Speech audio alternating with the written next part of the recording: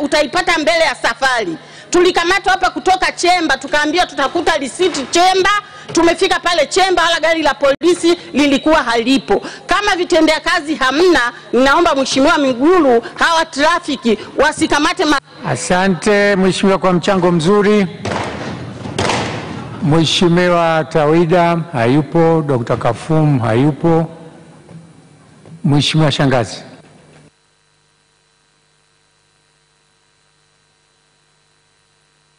Na mimi niweze kutoa mchango wangu mbele ya bunge lako tukufu.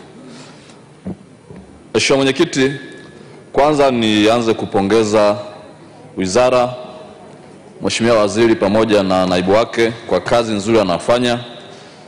Mheshimiwa, pia niwapongeze jeshi la polisi, IGP Siro pamoja na makamishna na makamanda wote katika nchi yetu.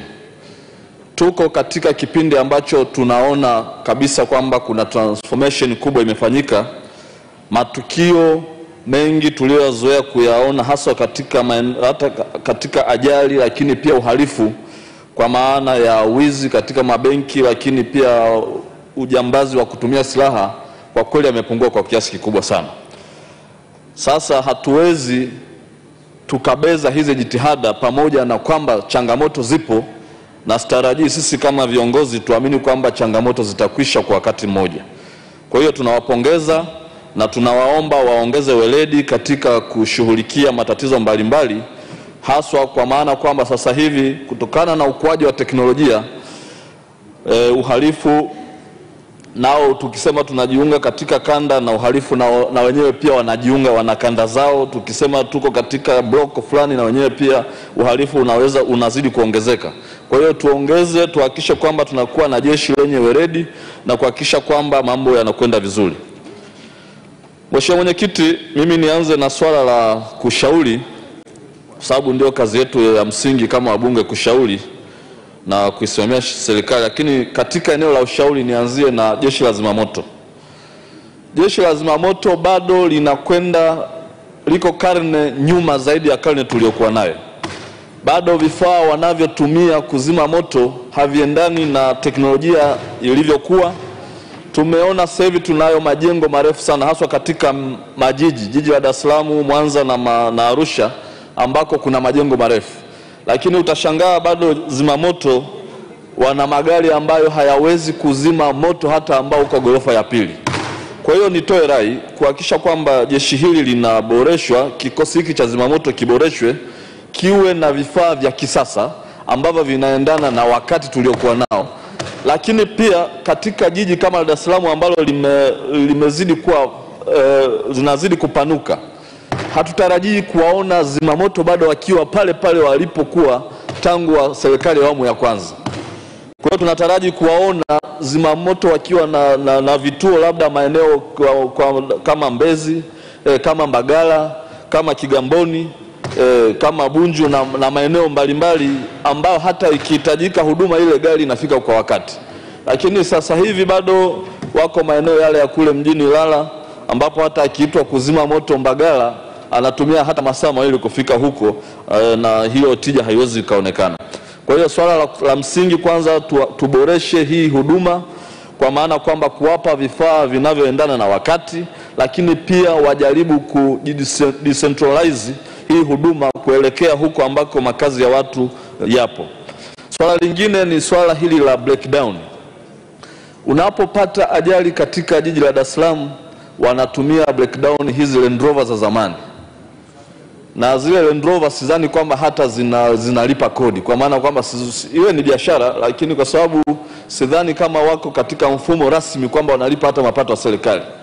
Sababu umbali ambao hauzidi kilomita 1 wanachukua shilingi 80,000 kuvuta gari ambayo imeharibika ama imepaki eneo ambalo halistahili.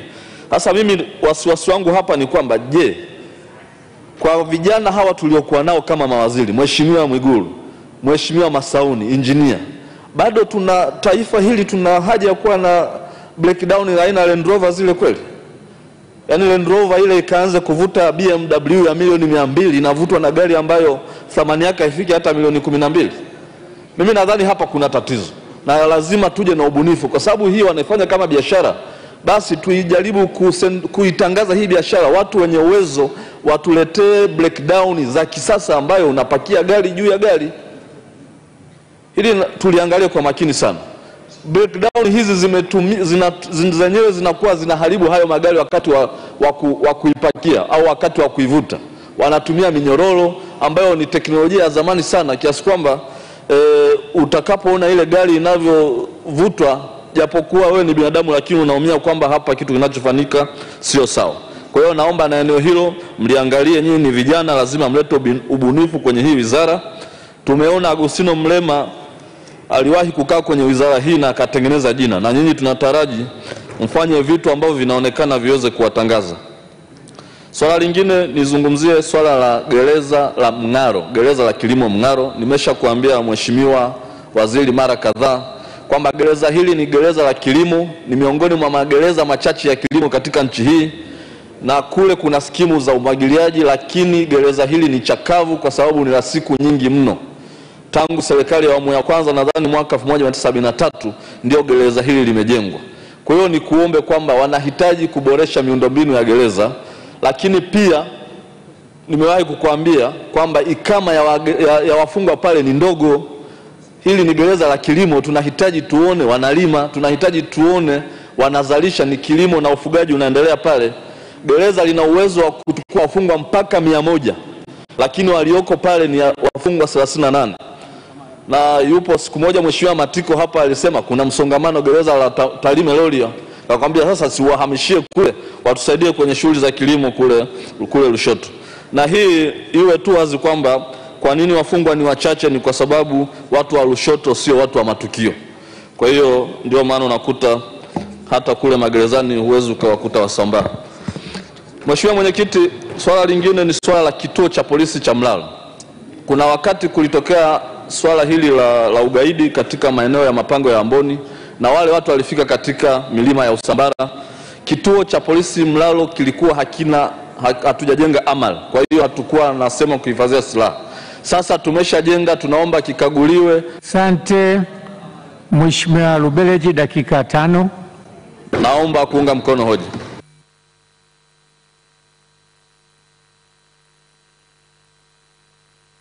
Mheshimiwa Mwenyekiti, nakushukuru sana kwa kunipa nafasi ili na mimi nichangie hoja hii. Kwanza nimpongeze Mheshimiwa Waziri, Naibu Waziri, IGP, Kamishna Jenerali wa Magereza, kiongozi wa zimamoto, kiongozi wa uhamiaji kwa kazi nzuri wanayofanya, pamoja na maaskari wote wanafanya kazi nzuri sana. Mheshimiwa Mwenyekiti, mimi nikiona mtu anapambana na polisi mimi nashangaa kabisa. Hapa ndio wanetulinda, hata hapa bungeni masaa 24 wanalinda vijana, lakini nchi yetu hii unatembea masaa 24, hata saa 8 usiku usalama upo tu kwa sababu ya hawa askari. Naomba waongezee posho zao, naomba wajengee makazi bora. Sasa hivi makazi wanayekaa kwa kweli yanatisha. Hawa ni binadamu, lazima tuwaheshimu, tuwajengee makazi bora kabisa. Jambo jingine, wilaya ya Mpwapwa ina kata 33, lakini vituo vya polisi viko viwili tu, pamoja na makao makuu ya polisi Mpwapwa cha 3, Kibakwe pamoja na Chipogoro. Lakini Kibakwe kile kituo hawana usafiri. Waliwahi kupewa pikipiki na ile pikipiki imeharibika. Kwa hiyo naomba IGP tusaidiwe gari. Eneo lile ni kubwa sana, pamoja na kituo cha polisi Chipogoro. Wanashughulikia maeneo yote ya Mtera, uvuvi haramu. Kwa hiyo naomba wasaidiwe. kituo cha polisi Mpwapwa mjini, ndio makao makuu ya polisi wilaya. Kituo kile kina zaidi ya miaka 30, hakijafanyiwa ukarabati, paa linavuja. Naomba IGP ukitoka hapa utembelee kituo cha polisi Mpwapwa. Zile nyumba wanazoishi maaskari kwa kweli yani hazifai, wanaishi tu. Kwa hiyo katika mpango wa kujenga nyumba 400 kila mkoa, naomba wilaya ya Mpwapwa isisaulike, tuwajengee polisi nyumba nzuri, hasa hapa mkoa wa Dodoma. RPC anafanya kazi nzuri, mkoa wake una amani kabisa na utulivu. Sisi wabunge tupo hapa, hatujawahi kutoa malalamiko yoyote kwa RPC, lakini tunaishi vizuri sana. Mheshimiwa Mwenyekiti, nakushukuru sana kwa kunipa nafasi, lakini niwapongeze sana kwa kazi nzuri maaskari wote, IGP na vyombo vyote vilivyo chini ya jeshi la polisi. Asante sana. Mheshimiwa Bunge, majina ya wachangiaji ya mchana yamekwisha. Saa 11 tutaanza na Mheshimiwa Sofia Mwakagenda, Mheshimiwa Maulidi Mtulia, Mheshimiwa Naibu Waziri Kakunda, Mheshimiwa Waziri Profesa Kabudi, Mheshimiwa Waziri Jenista, Naibu Waziri Masauni na mwenye hoja Mheshimiwa Mwigulu. Mheshimiwa Bunge, nitaka nitoe angalizo au taarifa kwenu. Wabunge, mnaposoma katiba ndani ya bunge, muisome vipengele vyote, msisome tu. Sasa Mheshimiwa Zito alisoma kanuni katiba ibara 15, kila mtu ana haki ya kuwa huru na kuishi kama mtu huru.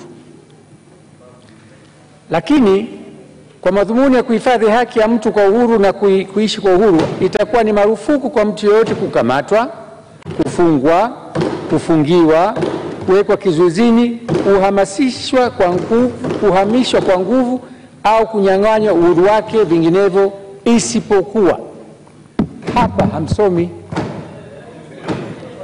katika hali na kwa kufuata utaratibu uliowekwa na sheria. Subiri. Ibara 16. Mheshimiwa Zito, tulia. Kila mtu anastahili kuheshimiwa na kupata hifadhi kwa nafsi yake, maisha yake binafsi na familia yake. Kwa madhumuni ya kuhifadhi haki ya mtu kwa mujibu wa ibara hii, mamlaka ya nchi itaweka utaratibu wa sheria. Hivi hamsomi? Toka dunia ianze, enzi ya Roman Empire, Vikings, kulikuwa na utaratibu wa sheria. Nasitisha bunge mpaka saa 11 jioni.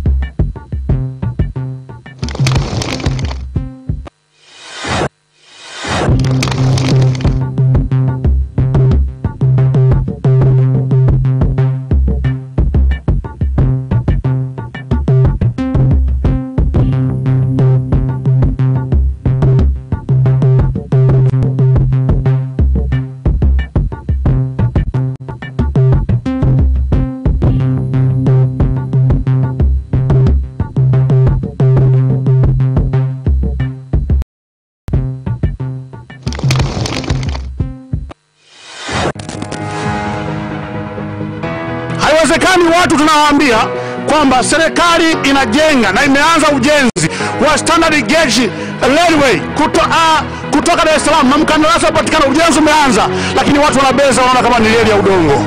Haiwezekani tuwaambie watu kwamba tunanunua ndege na ndege zimekwisha fika 3 zimeonekana, lakini watu wanazibeza, wanaona kama vile ni parachuti sio ndege.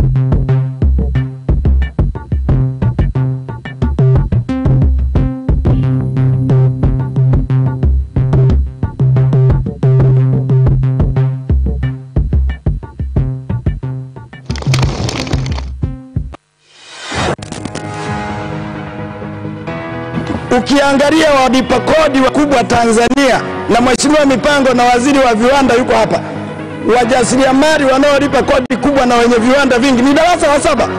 Hebu asimame hapa nitajie mtu mwenye kiwanda anayelipa kodi serikali, mwenye chuo kikuu hapa. Wote tumewaajiri. Halafu sisi tunakuja tunachukuliwa kodi, tunaonekana hatufai hata kwenye kazi zinazolingana na elimu yetu.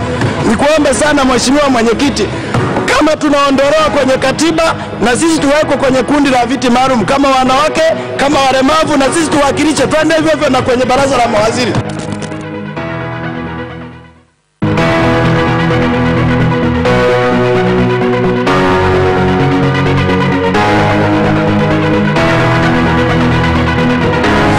Kwa hiyo natoa maagizo kwa Tume ya Vyuo Vikuu Tanzania, kwa Baraza la Taifa la Elimu ya Ufundi, mkae chini mpitie upya vigezo ambavyo mnatumia kuangalia ubora wa vyuo vyetu vikuu.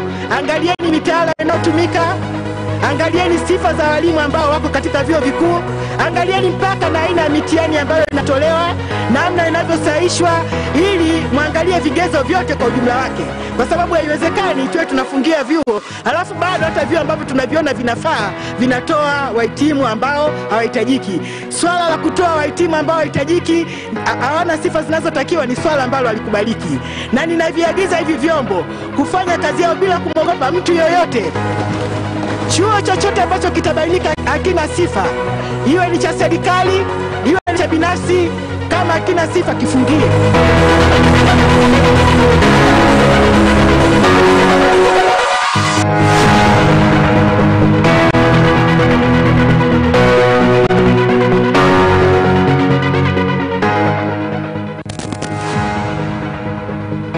Haiwezekani watu tunawaambia kwamba serikali inajenga na imeanza ujenzi wa standard gauge railway kutoka Dar es Salaam na mkandarasi upatikana, ujenzi umeanza, lakini watu wanabeza, wanaona kama ni reli ya udongo.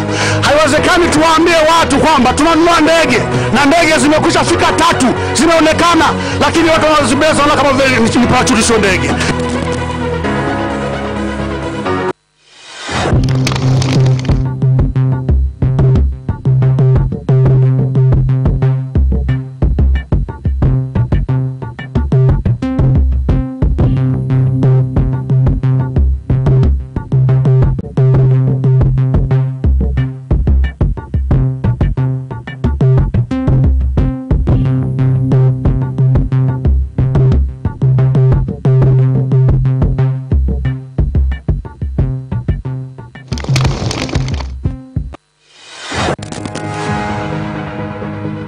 Haiwezekani watu tunawaambia kwamba serikali inajenga na imeanza ujenzi wa standard gauge railway kutoka Dar es Salaam na mkandarasi upatikana, ujenzi umeanza, lakini watu wanabeza, wanaona kama ni reli ya udongo. Haiwezekani tuwaambie watu kwamba tunanunua ndege na ndege zimekwisha fika 3 zimeonekana, lakini watu wanazibeza, wanaona kama ni parachute sio ndege.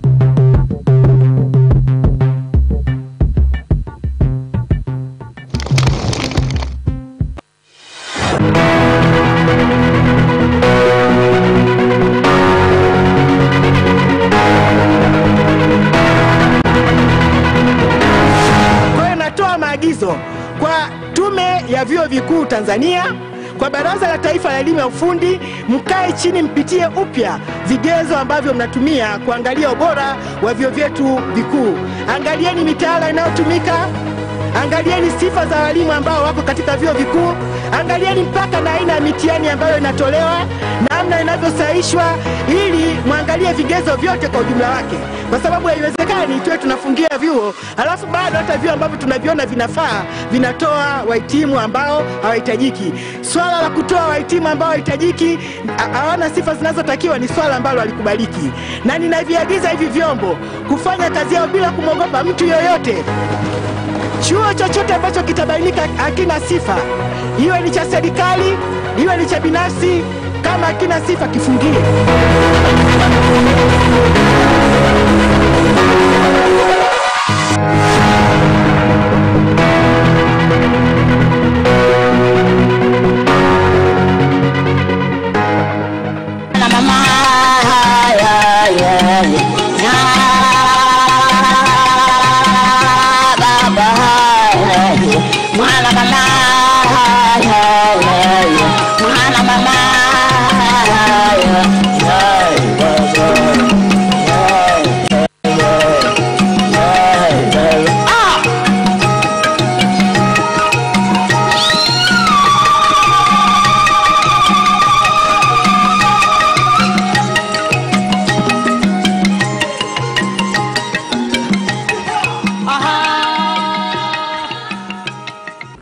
Habari za wakati huu, mtazamaji huu wa Bunge TV popote pale ulipo, karibu kwenye kipindi chetu cha mahojiano, kipindi cha bunge letu, ambapo tunakuwa tunajadili masuala mbalimbali yanayoendelea katika majimbo nchini, na tunakuwa na wabunge mbalimbali wakiwa wanaelezea shughuli za maendeleo zinazoendelea katika jimbo lao. Mtangazaji wako ni Vumilia Mwasha, na kwa siku ya leo nimebahatika kuwa na mbunge wa Mbeya Vijijini, Mheshimiwa Orani Hinjeza, ambaye tutakuwa tunajadiliana masuala mbalimbali juu ya bunge la jimbo lake la Mbeya Vijijini. Mheshimiwa, karibu sana. Nashukuru sana. Habari ya Mbeya? Mbeya ni kwema, Mbeya tunaendelea vizuri, Mbeya tunasukuma gurudumu la maendeleo, tuko vizuri sana. Sawa sawa. Mbeya Vijijini. Kuna Mtanzania ambaye afahamu Mbeya Vijijini. Hebu tuambie kwa kifupi, Mbeya Vijijini ni jimbo gani na lina sifa gani hasa? Mbeya Vijijini ni jimbo ambalo liko ndani ya wilaya ya Mbeya na ni halmashauri ya wilaya ya Mbeya. Kwa hiyo ukichukua ile wilaya ya Mbeya, ukisema jimbo la Mbeya Vijijini, ni kwamba unachukua jimbo la Mbeya lote, unaondoa Mbeya mjini ambacho ni kipande kile cha katikati.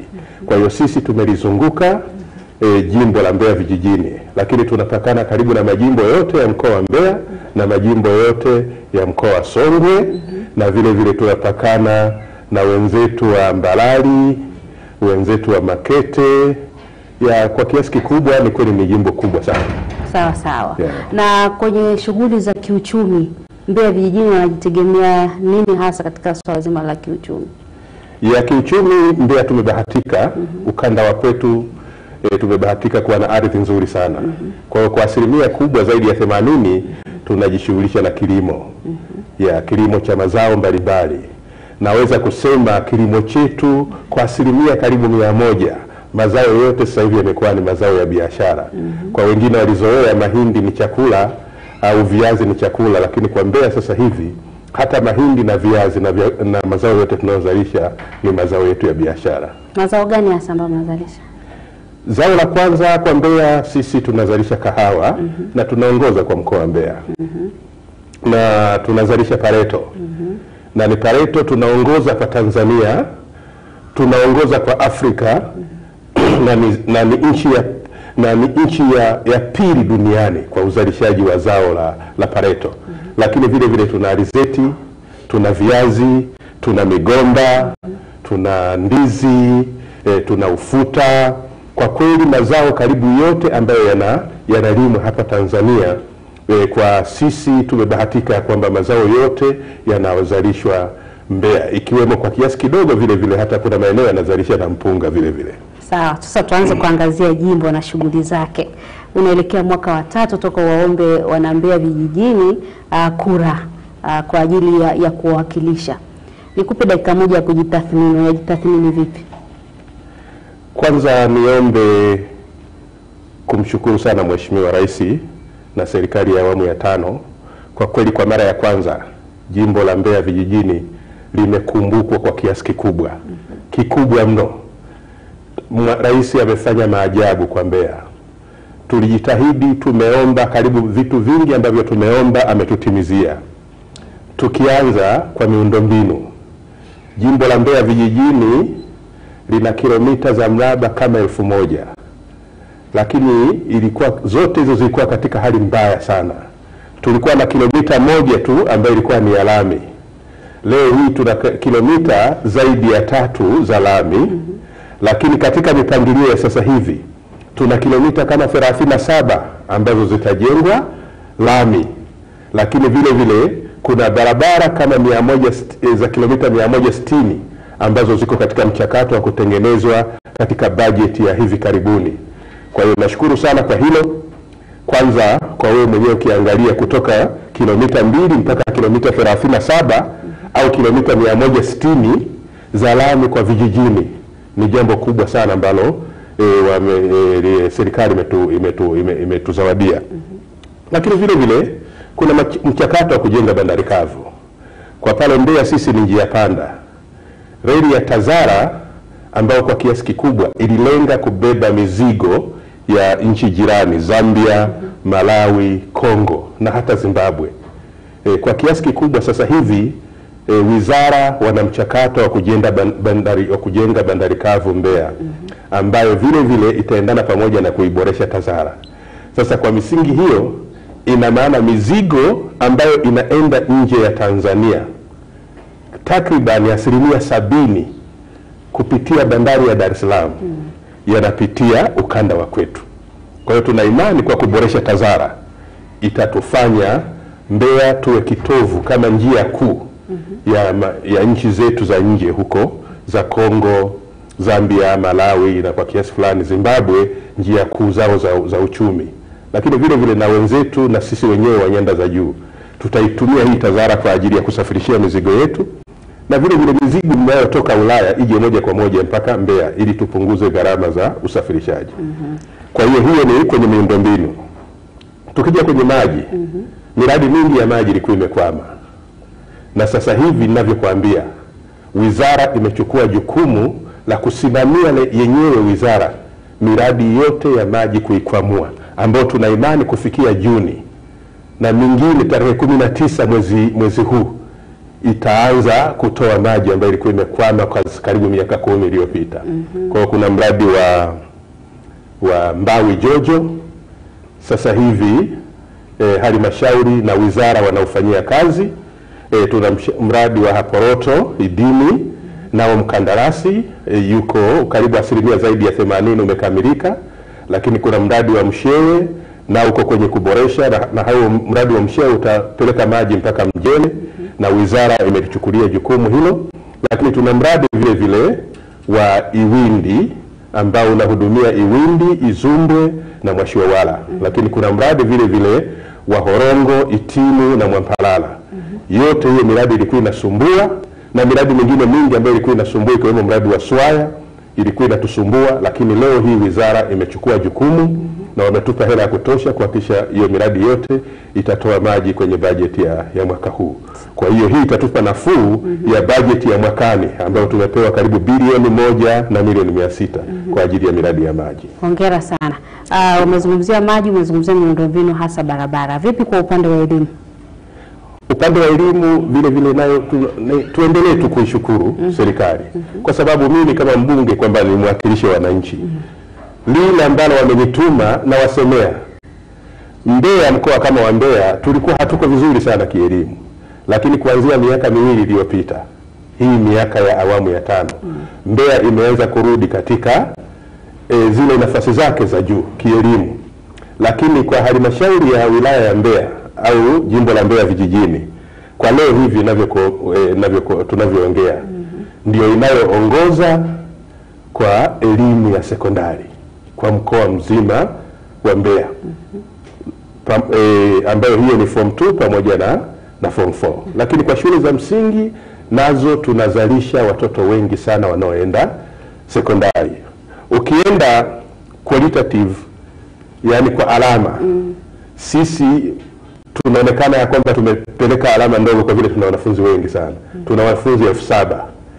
Sasa wenzetu wenye wanafunzi chini ya 1,000 kiasilimia wanaweza kuwa na nafasi juu, lakini sisi katika 7,000 watoto zaidi ya 5,000 wanafaulu kwenda sekondari. Kwa hiyo wilaya yetu ya Mbeya kwa idadi ya wanafunzi tunaongoza kwenda sekondari. Kwa hiyo kwa kielimu tuko vizuri, na leo hii tunajenga shule ya wasichana inaitwa Garijende ambayo itakuwa ni ya bweni kwa ajili ya watoto wanaofanya vizuri wa kike kwa wilaya nzima.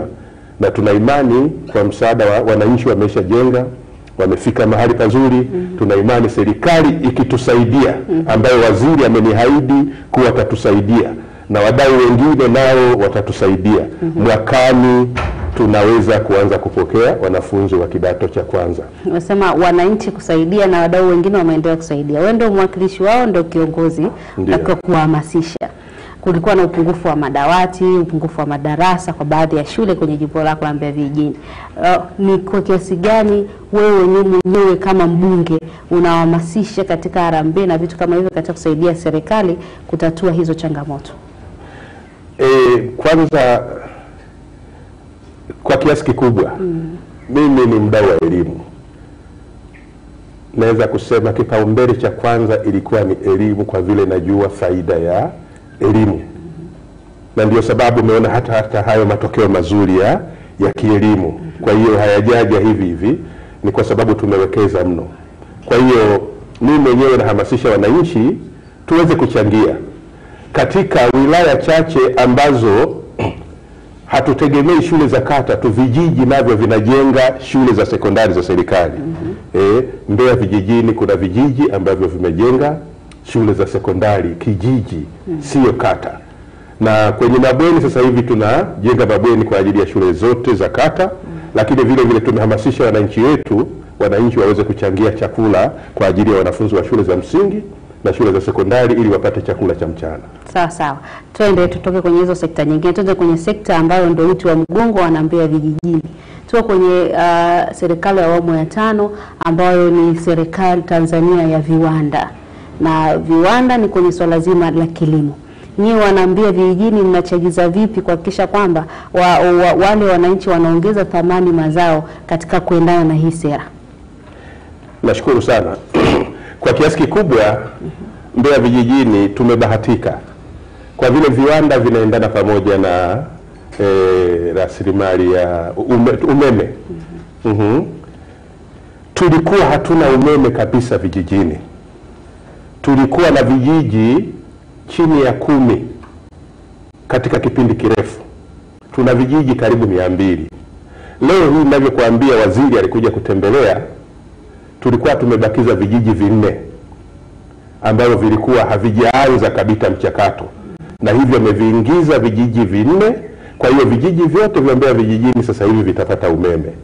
Sasa na sisi Mbeya vijijini tunasema umeme unakuja ni kwa ajili ya viwanda, hauji kwa ajili ya kutumulika usiku. Hapana, ili tuweze kujenga viwanda vidogo vidogo. Kwanza mchakato wa kwanza tutaanza kujenga viwanda kwa ajili ya kuchakata pareto. Kiwanda cha pareto kinachukua dola kama $150,000. Na tunawahamasisha wananchi pamoja na wadau wengine ili tuweze sisi wenyewe tuwe na viwanda ambavyo vitachakata pareto, tuweze kupeleka pareto ambayo imeishwa ongezwa thamani. Lakini vile vile tumeanzisha kiwanda cha kuchakata nyama ambacho hicho ni cha halmashauri, na hicho kitaanza hivi karibuni. Tumeshaweka vifaa vyote. Tulikuwa tunasubiria kumalizia tu, tulikuwa tunahitaji budget kama ya milioni 400 ili tuweze kukamilisha kila kitu. Wenzetu wa TAMISEMI wameahidi kuwa watatusaidia, na hivi karibuni tutaanza huo mchakato wa kiwanda cha kuchakata nyama. Lakini vile vile tunataka tuanzishe viwanda mbalimbali kwa ajili ya kuchakata nafaka, mahindi. Mahindi hatutaki kuuza mahindi ghafi. Tunataka tuyachakate mahindi, tutengeneze chakula cha mifugo, tuweze kutengeneza wanga kwa ajili ya viwanda vya nguo, na tuweze kupeleka hata nje ya nchi malighafi, tupeleke nje za nchi chakula cha mifugo kama mifugo mbalimbali, na tuweze kuzalisha nafaka kwa ajili ya kupeleka sembe. Tuna mahitaji makubwa sana. Tulikuwa na soko letu la mahindi halikuwa zuri, na kweli mahitaji sasa hivi yamekuja ni makubwa sana kwa ajili ya mahindi ambayo yameongezwa thamani na mazao mengine mbalimbali. Lakini na wenzetu hata kwenye viazi kuna mashirika ya nje ambayo yameonyesha nia ya kuja kuwekeza kwenye viwanda vya kuchakata viazi mviringo. Kwa hiyo ni hatua nzuri. Tunaishukuru sana serikali kwa hii ya wazo la Tanzania ya viwanda. Sawa sawa. Mtazamaji wa Bunge TV, kipindi Mezani ni kipindi cha jimbo langu ambapo tunakuwa tunajadili masuala mbalimbali ya usuyo jimbo husika. Na kwa leo tuko na mbunge wa Mbeya vijijini, Orani Hinjeza. Tuko tunazungumzia masuala ya Mbeya vijijini. Tanzania bado tuko kwenye Tanzania ya viwanda. Kilimo ndo tunaona kama ndio uti wake. Lakini na sifa yako kwamba wewe ni mkulima mzuri sana na unalima kwa kisasa.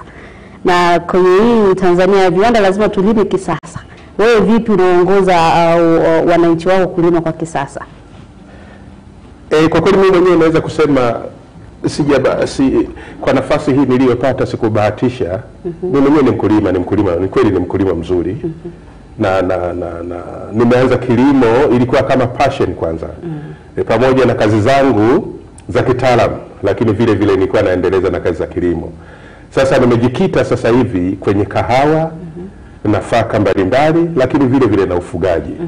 Kwa hiyo sasa hivi natumia hii nafasi yangu nilionayo kama mkulima kuhakikisha kuwa nalima vizuri, nazalisha kahawa bora, na vile vile naiboresha hiyo kahawa, naichakata, napeleka mazao mbalimbali ya kahawa nje za nchi moja kwa moja, ikiwa imeongezwa thamani. Vile vile hata kwenye mahindi nilichokuwa nasema hivi, sasa hivi nategemea kufunga mashine kwa ajili ya kuchakata, kuongeza thamani ya mahindi ambazo hizo zitawasaidia wananchi. Lakini kwenye mifugo vile vile nategemea kuanza kuzalisha chakula cha mifugo. Lakini nimeanza na ufugaji hasa kwa ajili ya kuwafundisha wananchi. Kwa hiyo niko kwenye ufugaji wa ng'ombe, niko kwenye ufugaji wa kuku, vile vile nina bata mzinga, nina kanga na ndege mbalimbali ambao kwa kiasi kikubwa watu wengi hawakujua kuwa ni uchumi mkubwa. Lakini mimi nimeshangaa kwamba sasa hivi nahangaika mahali kwa kuweka kuku, nahangaika mahali kwa kuweka bata mzinga. Ni mazao ambayo nafikiri yanaweza kututoa katika umaskini kwa haraka sana. Je, wananchi wako wanapata hiyo elimu? Wananchi wangu kwa kiasi kikubwa naipata hiyo elimu. Na juzi tuna wengine walikuja hapa, wamejiunga kwenye vikundi vyao, wamepewa mikopo. Wengi sasa hivi wamenunua mashine za baada hasa ya kupelekewa umeme vijijini. Wamenunua mashine za kutotoleshea vifaranga. Ambao kijiji kizima kukiwa na mashine kama 10 ya mayai 1000 yanaweza kusaidia kusanya mayai yote na wakatotolesha vifaranga, na uchumi nafikiri kwa kiasi kikubwa utabadilika haraka sana. Vipi kwa upande wa maafisa ugani? Wapo wa kutosha Mbeya vijijini? Sasa hii ndio changamoto tulionayo nchi yetu hii. Kwa hiyo labda serikali tungeiomba itengeneze utaratibu wa namna ya kuwatumia hawa maafisa ugani. Na hii inaendana pamoja na hii budget tunayoenda ya kwamba kwa kweli elimu yetu tunayopata Tanzania haitusaidii sana katika kutubadilishia yetu maisha. Kwa hiyo unamkuta afisa ugani mwenyewe au afisa yeyote ambaye ni mtaalamu wa aina fulani hamtembelei mkulima, haendi kwa wakulima. Unaweza kushangaa ukamkuta afisa ugani naye amesimama anakusanya ushuru. Sasa hili ni tatizo tulionalo, na ningeiomba serikali, hasa na serikali Wizara ya Kilimo itakapokuja pamoja na Wizara ya Viwanda, tuangalie ni namna gani hawa wataalamu wetu watusaidie katika kubadilisha uchumi wa Tanzania, kwa sababu bila wao wanavijiji wetu wataendelea kulima mahindi akitegemea labda eka moja izalishe magunia 6 au magunia sana 8, wakati eka moja ya mahindi kwa Mbeya ina uwezo wa kuzalisha gunia kati ya 40 mpaka 60, ambazo ndio mimi ninazozalisha hizo. Tuna viwanda vya bia nchini, na Mbeya vijijini pia mnalima shairi, na sasa hivi tunakuelekea kunatokea mabadiliko, bia zinatengenezwa sasa hivi kutoka kwenye shairi zinaenda kwenye mtama. ukiwa kama mbunge au ni mkulima, vipi unabadilisha mwelekeo wa kilimo kwa wananchi hao? Nashukuru sana kwa swali zuri sana hilo, itaka nisahau. Ni kweli nilivyoona ardhi tulionayo, nikatembelea kiwanda cha Tanzania Breweries, nikatembelea Serengeti Breweries kuangalia ni fursa gani ambazo tunazo sisi kama wakulima wa Mbeya kwenye hivi viwanda. Na kweli nilipotembelea kule nikakuta kuna mahitaji makubwa sana, sio ya shairi tu, lakini mahitaji makubwa yako kwenye mtama ambao watu wengi tulikuwa hatujui kuna thamani kubwa. Lakini leo mahitaji makubwa sana ya breweries zote mbili, Serengeti pamoja na Tanzania Breweries, ni mtama. Na wao waliniahidi ya kwamba ni waandae wakulima, ni wakusanye kwenye vikundi ili waweze kuwakopesha. Wakisha wakopesha, mkulima yeye ni kuvuna tu na kupeleka ule mtama wake breweries, na wao watakata hela yao. Sasa hiyo naiona ni fursa kubwa, ni utajiri mkubwa. Ni kwamba kwanza hiyo mikopo itakuwa haina riba. Na kwa Mbeya sisi kuna maeneo ambayo tunaweza kuzalisha mtama kwa wingi, tukazalisha shairi, lakini vile vile hata mahindi nayo wameahidi ya kwamba wanaweza kuyachukua kwa ajili ya kuzalishia vinywaji kama bia na kadhalika. Sawa, tutoke kwenye swala la kilimo sasa. Tumeongelea sana kwa sababu ndio uti wa wanaambia vijijini. Twende kwenye swala zima la mfuko wa jimbo. Mfuko wako wa jimbo umeutumiaje kwa maendeleo ya wananchi wako? Nashukuru sana. Mfuko wa jimbo kwanza, mimi nilichokifanya toka mwanzo nimeanza, niliangalia mahitaji ya wananchi wangu. Kila kijiji nilikiambia kiniletee kipaumbele cha kwake. Kwa hiyo mwanzoni kabisa tukasema hapana, tuna mahitaji ya shule za sekondari, hebu tupeleke kiasi cha kutosha kwenye shule ya sekondari ya wasichana wa Garijembe. Kwa hiyo tukapeleka hela za kutosha. Tukapeleka vile vile na kwenye shule ya sekondari ya Sasiaka, iko kata ya Masoko, na shule zingine tukapeleka hela za kutosha. Lakini vile vile kwenye mambo ya afya. Lakini asilimia kubwa ya mfuko wa jimbo ni mahitaji mahususi yaliyotoka kwenye vijiji kwa ajili ya kuchochea maendeleo kwenye elimu, kwenye afya. Zaidi ndio tumepeleka kule, ya kwamba tumeongezea mifuko ya simenti, tumeongezea vile vile mabati. Lakini vile vile unaweza kushangaa, kuna kijiji ambacho kimejenga kituo cha afya wao wenyewe mpaka wamemaliza. Kwa hiyo na wale tuliweza kuwapelekea kwa upendeleo kabisa, ili tuweze kusukuma tuwapelekee hela nyingi kutokana na mfuko wa afya ili waweze kumaliza kile kituo. Na baada ya hilo, kwa kweli tunashukuru wadau wengi waliweza kutusaidia, wakiwemo ubalozi wa Poland, nao wametuletea vifaa vingi na wameahidi kutuletea wataalamu kwa ajili ya kituo cha afya cha Ifupa kata Ilungu. Kuna changamoto yote ulipata katika matumizi ya fedha zako za mfuko wa jimbo?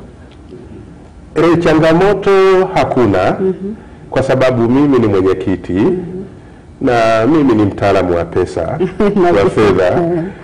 Kwa hiyo kwa pesa kama hizi na hakikisha tutumie namna gani ili ziwafikie wananchi na wananchi wazifurahie. Na kwa kweli pamoja na kupeleka hela kidogo sana, pesa kidogo sana, kila kwenye kijiji zimeongeza na zimeibadilisha Mbeya vijijini. Leo hii karibu kila kijiji wana zahanati. Bado tu serikali iende kumalizia kwa ajili ya kuwezeka. Lakini kwenye madarasa, kwenye shule na zingine zimeenda paka mashuleni kwa ajili ya kusaidia matundu ya vyoo, zinafanya kazi vizuri sana. Kwenye upande wa sekta ya afya kuna changamoto nyingine kwa Mbeya vijijini? Sekta ya afya kwa kweli, unajua, unaweza kuonekana unapongeza sana.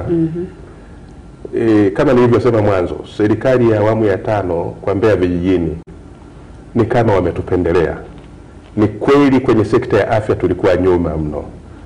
Ukiangalia ya vifo vya watoto na wazazi wakina mama, tulikuwa hali yetu haikuwa nzuri sana.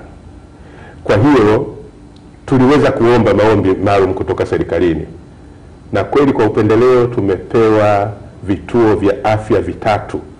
Tumepata karibu bilioni 2 na milioni 200. Najua nikitamka hiyo wengine wataona wivu, lakini hali ndiyo hiyo. Tumependelewa, tumeifanyia kazi. Tumepewa milioni 800 kwa ajili ya kituo cha afya cha Ikukwa. Ukisema Ikukwa ni mbali mno na mjini. Wakina mama walikuwa wanapata shida mno. Usafiri kutoka huko ulikuwa shida mno. Hata wale watu walipokwenda kukagua wakasema ni kweli hawa wanastahili kupewa milioni 800.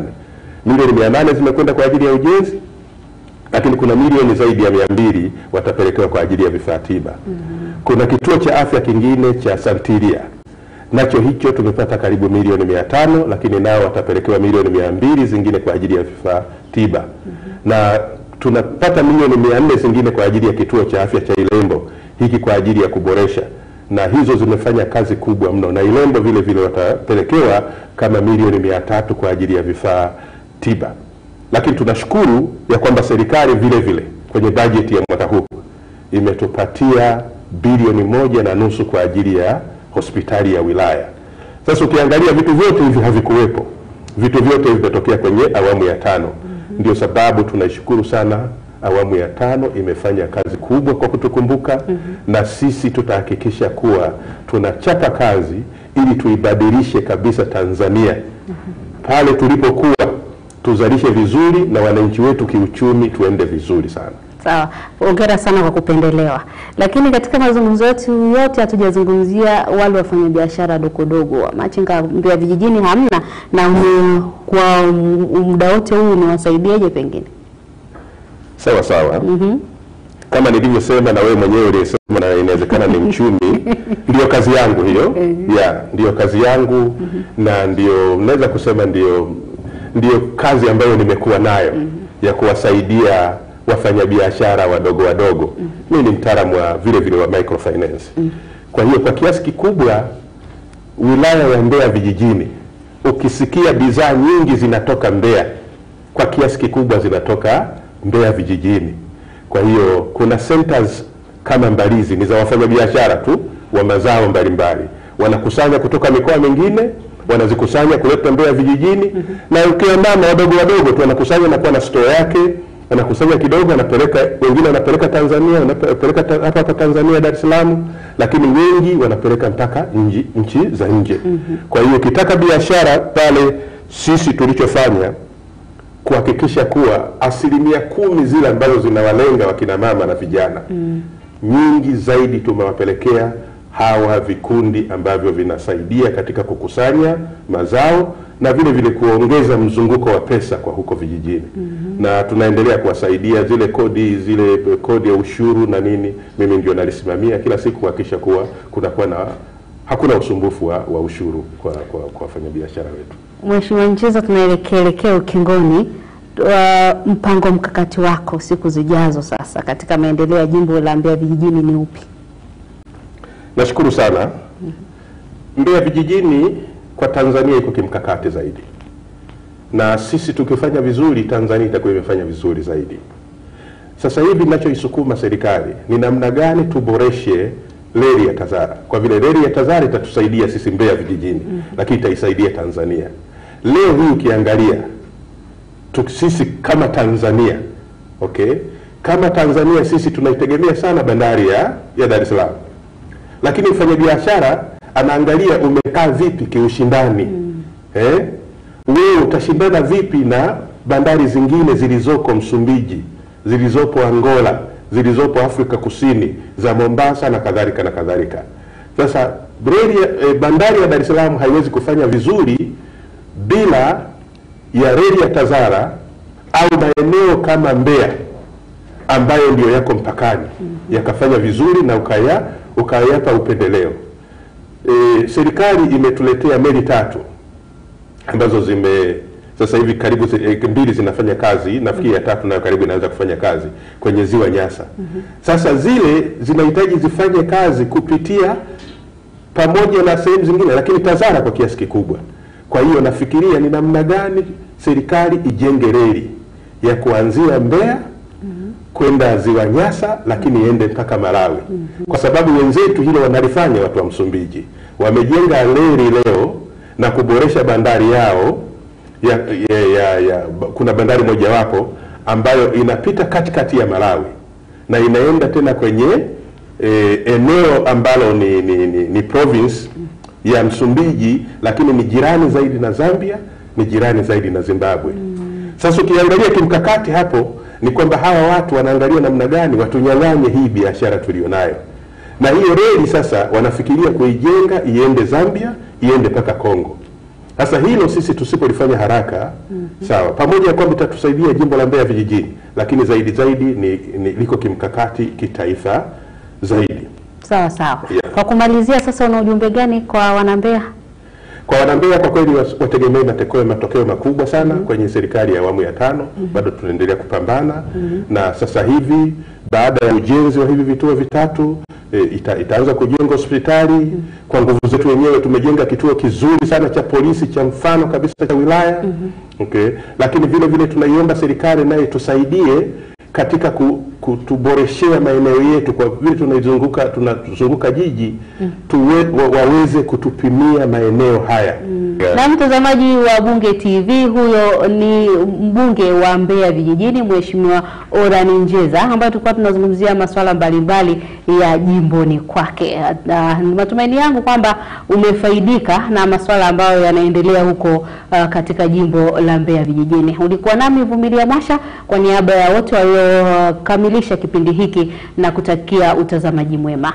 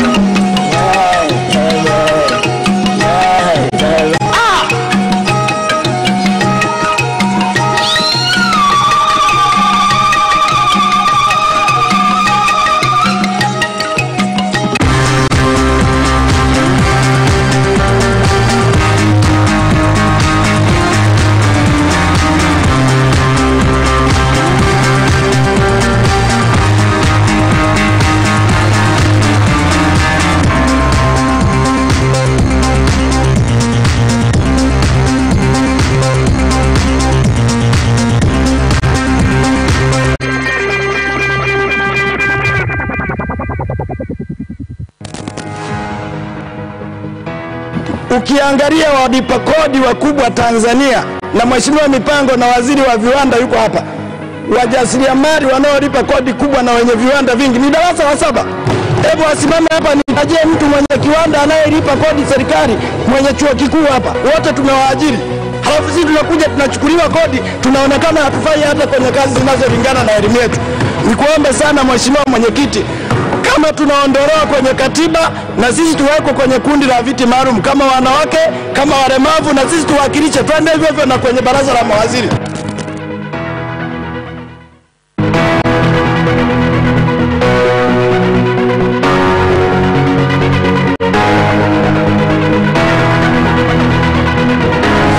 Kwa hiyo natoa maagizo kwa Tume ya Vyuo Vikuu Tanzania, kwa Baraza la Taifa la Elimu ya Ufundi, mkae chini mpitie upya vigezo ambavyo mnatumia kuangalia ubora wa vyuo vyetu vikuu. Angalieni mitaala inayotumika, angalieni sifa za walimu ambao wako katika vyuo vikuu, angalieni mpaka na aina ya mitihani ambayo inatolewa, namna inavyosahihishwa, ili muangalie vigezo vyote kwa ujumla wake. Kwa sababu haiwezekani tuwe tunafungia vyuo alafu bado hata vyuo ambavyo tunaviona vinafaa vinatoa wahitimu ambao hawahitajiki. Swala la kutoa wahitimu ambao hawahitajiki, hawana sifa zinazotakiwa, ni swala ambalo halikubaliki. Na ninaviagiza hivi vyombo kufanya kazi yao bila kumwogopa mtu yoyote. Chuo chochote ambacho kitabainika hakina sifa, iwe ni cha serikali, iwe ni cha binafsi, kama hakina sifa kifungie.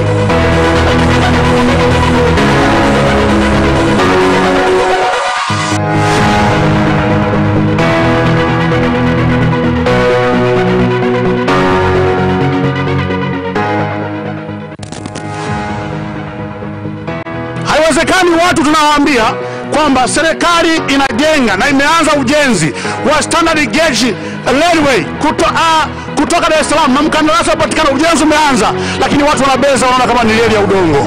Haiwezekani tuwaambie watu kwamba tunanunua ndege na ndege zimekwisha fika 3 zimeonekana, lakini watu wanazibeza, wanaona kama vile ni parachuti sio ndege.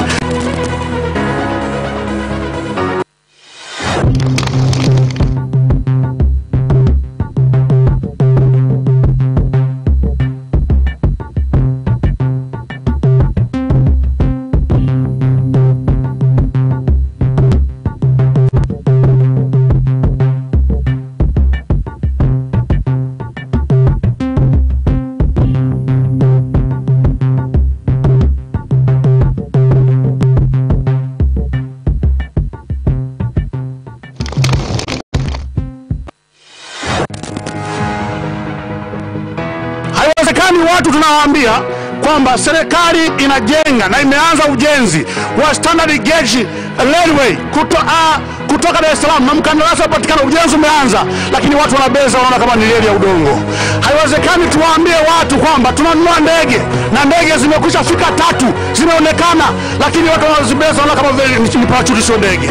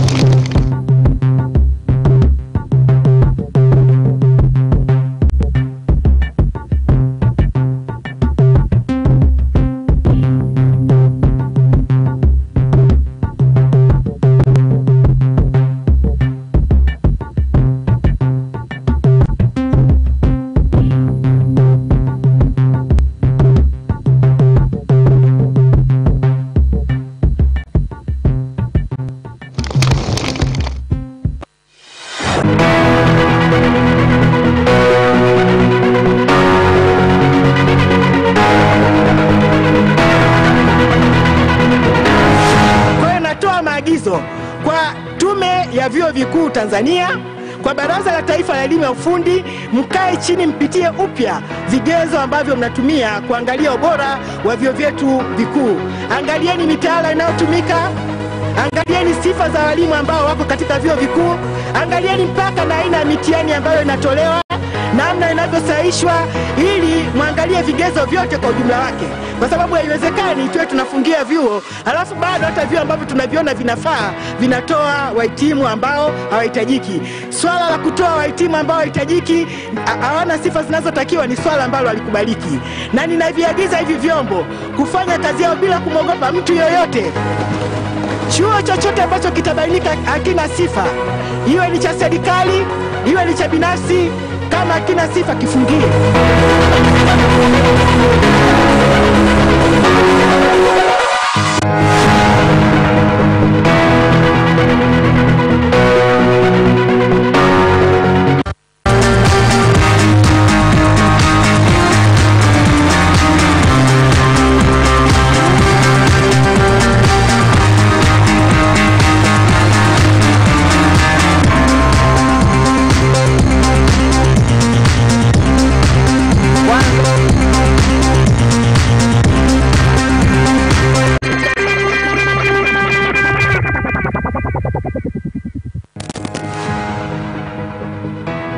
Ukiangalia walipa kodi wakubwa Tanzania, na Mheshimiwa Mipango na Waziri wa Viwanda yuko hapa, wajasiriamali wanaolipa kodi kubwa na wenye viwanda vingi ni darasa la 7. Hebu wasimame hapa nitajie mtu mwenye kiwanda anayelipa kodi serikali, mwenye chuo kikuu hapa. Wote tumewaajiri. Halafu sisi tunakuja tunachukuliwa kodi, tunaonekana hatufai hata kwenye kazi zinazolingana na elimu yetu. Nikuombe sana Mheshimiwa Mwenyekiti, kama tunaondolewa kwenye katiba, na sisi tuwekwe kwenye kundi la viti maalum kama wanawake, kama walemavu, na sisi tuwakilishe, twende hivyo hivyo na kwenye baraza la mawaziri.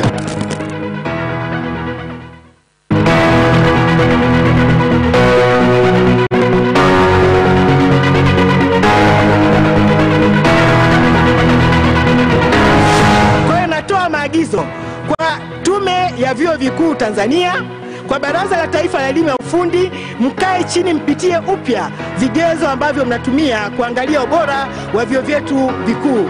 Angalieni mitaala inayotumika, angalieni sifa za walimu ambao wako katika vyuo vikuu, angalieni mpaka na aina ya mitihani ambayo inatolewa, namna inavyosahihishwa, ili muangalie vigezo vyote kwa ujumla wake, kwa sababu haiwezekani tuwe tunafungia vyuo alafu bado hata vyuo ambavyo tunaviona vinafaa vinatoa wahitimu ambao hawahitajiki.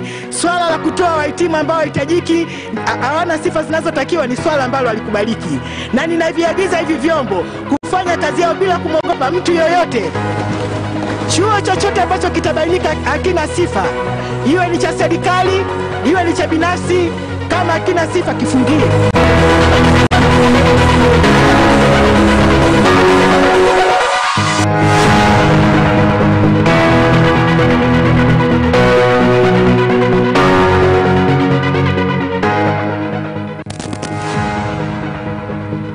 Haiwezekani watu tunawaambia kwamba serikali inajenga na imeanza ujenzi wa standard gauge railway kutoka Dar es Salaam, na mkandarasi upatikana, ujenzi umeanza, lakini watu wanabeza, wanaona kama ni reli ya udongo.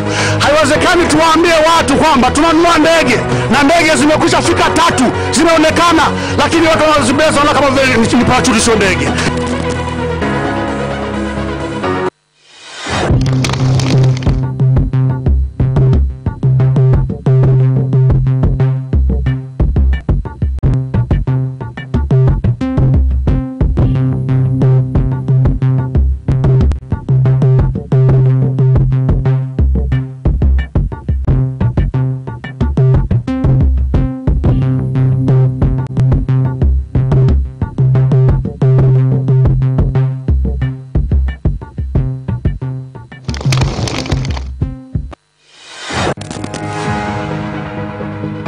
Haiwezekani watu tunawaambia kwamba serikali inajenga na imeanza ujenzi wa standard gauge railway kutoka Dar es Salaam, na mkandarasi upatikana, ujenzi umeanza, lakini watu wanabeza, wanaona kama ni reli ya udongo. Haiwezekani tuwaambie watu kwamba tunanunua ndege na ndege zimekwisha fika 3 zimeonekana, lakini watu wanazibeza, wanaona kama vile ni parachute sio ndege.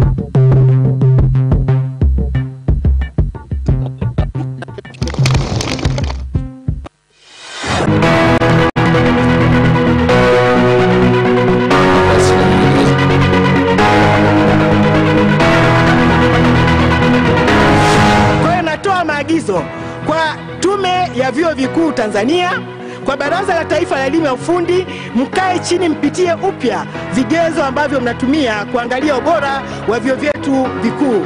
Angalieni mitaala inayotumika, angalieni sifa za walimu ambao wako katika vyuo vikuu, angalieni mpaka na aina ya mitihani ambayo inatolewa, namna inavyosahihishwa, ili muangalie vigezo vyote kwa ujumla wake, kwa sababu haiwezekani tuwe tunafungia vyuo alafu bado hata vyuo ambavyo tunaviona vinafaa vinatoa wahitimu ambao hawahitajiki. Swala la kutoa wahitimu ambao hawahitajiki, hawana sifa zinazotakiwa, ni swala ambalo halikubaliki, na ninaviagiza hivi vyombo kufanya kazi yao bila kumwogopa mtu yoyote. Chuo chochote ambacho kitabainika hakina sifa, iwe ni cha serikali, iwe ni cha binafsi, kama hakina sifa kifungie.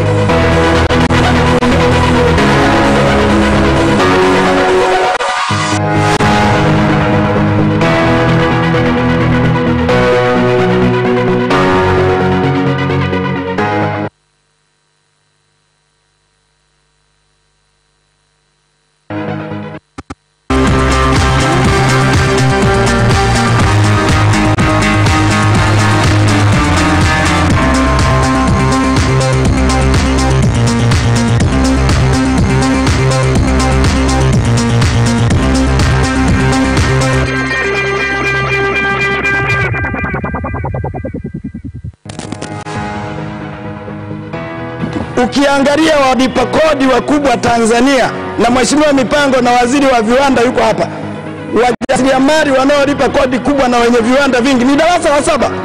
Hebu asimame hapa nitajie mtu mwenye kiwanda anayelipa kodi serikali, mwenye chuo kikuu hapa. Wote tumewaajiri.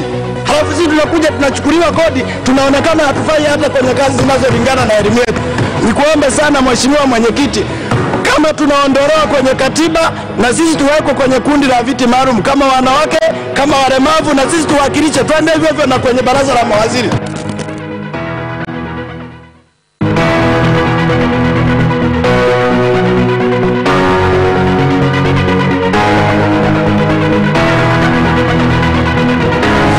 Kwa hiyo natoa maagizo kwa Tume ya Vyuo Vikuu Tanzania, kwa Baraza la Taifa la Elimu ya Ufundi, mkae chini mpitie upya vigezo ambavyo mnatumia kuangalia ubora wa vyuo vyetu vikuu. Angalieni mitaala inayotumika, angalieni sifa za walimu ambao wako katika vyuo vikuu, angalieni mpaka na aina ya mitihani ambayo inatolewa, namna inavyosahihishwa, ili muangalie vigezo vyote kwa ujumla wake, kwa sababu haiwezekani tuwe tunafungia vyuo alafu bado hata vyuo ambavyo tunaviona vinafaa vinatoa wahitimu ambao hawahitajiki. Swala la kutoa wahitimu ambao hawahitajiki, hawana sifa zinazotakiwa, ni swala ambalo halikubaliki, na ninaviagiza hivi vyombo kufanya kazi yao bila kumwogopa mtu yoyote. Chuo chochote ambacho kitabainika hakina sifa, iwe ni cha serikali, iwe ni cha binafsi, kama hakina sifa kifungie.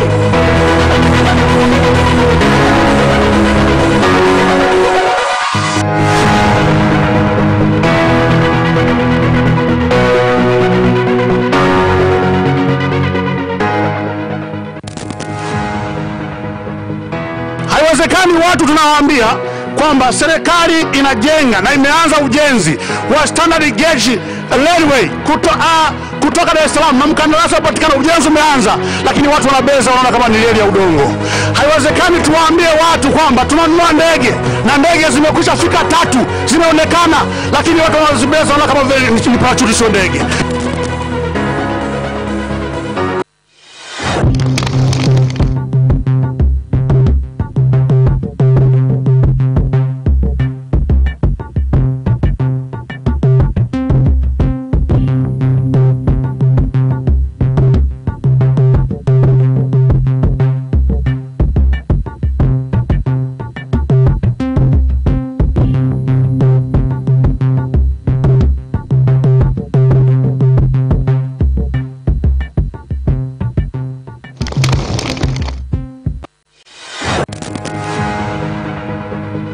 Haiwezekani watu tunawaambia kwamba serikali inajenga na imeanza ujenzi wa standard gauge railway kutoka Dar es Salaam, na mkandarasi upatikana, ujenzi umeanza, lakini watu wanabeza, wanaona kama ni reli ya udongo. Haiwezekani tuwaambie watu kwamba tunanunua ndege na ndege zimekwisha fika 3 zimeonekana, lakini watu wanazibeza, wanaona kama vile ni parachute, sio ndege.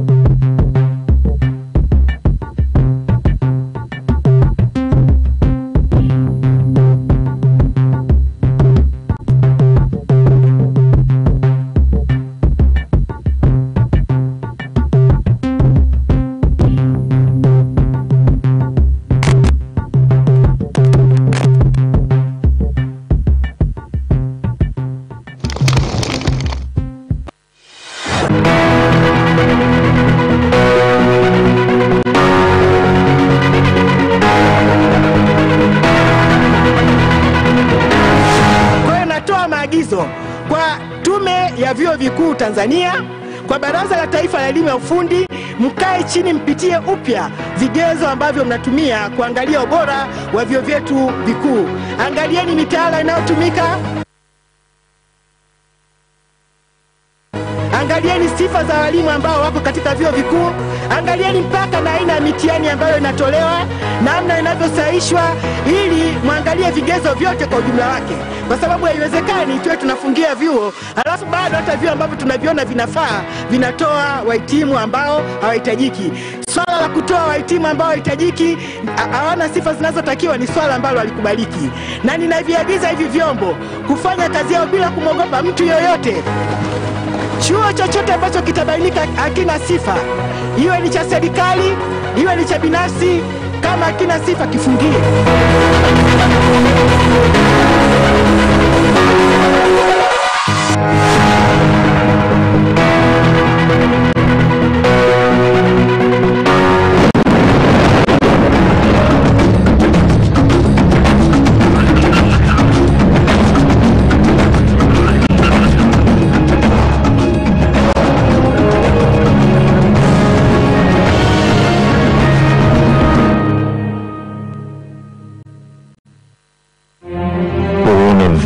Volcanic explosions and tectonic upheaval, the Ngorongoro crater is one of the greatest wildlife refuges in the world.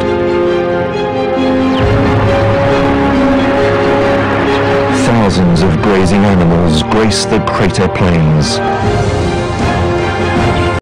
under the watchful gaze of hungry predators.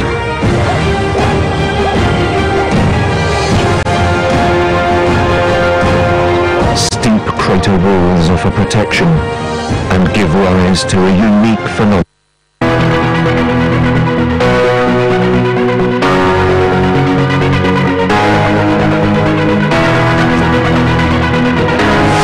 Kwa hiyo natoa maagizo kwa Tume ya Vyuo Vikuu Tanzania, kwa Baraza la Taifa la Elimu ya Ufundi, mkae chini mpitie upya vigezo ambavyo mnatumia kuangalia ubora wa vyuo vyetu vikuu. Angalieni mitaala inayotumika, angalieni sifa za walimu ambao wako katika vyuo vikuu, angalieni mpaka na aina ya mitihani ambayo inatolewa, namna inavyosahihishwa, ili muangalie vigezo vyote kwa ujumla wake, kwa sababu haiwezekani tuwe tunafungia vyuo alafu bado hata vyuo ambavyo tunaviona vinafaa vinatoa wahitimu ambao hawahitajiki. Swala la kutoa wahitimu ambao hawahitajiki, hawana sifa zinazotakiwa, ni swala ambalo halikubaliki, na ninaviagiza hivi vyombo kufanya kazi yao bila kumwogopa mtu yoyote.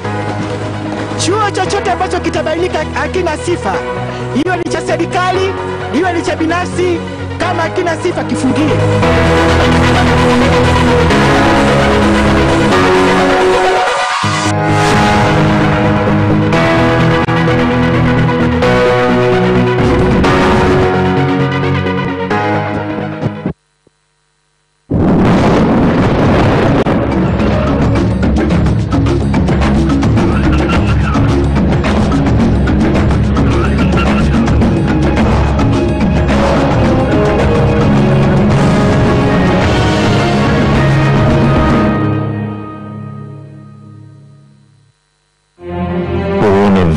Volcanic explosions and tectonic upheaval, the Ngorongoro crater is one of the greatest wildlife refuges in the world.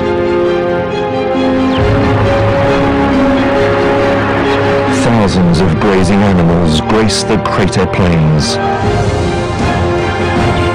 under the watchful gaze of hungry predators.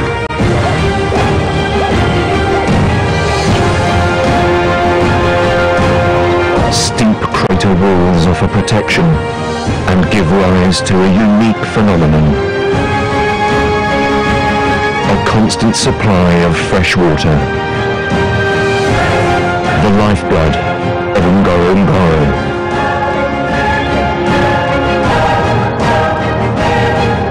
As the dry season bites, life and death dramas play out daily in this vast natural amphitheatre.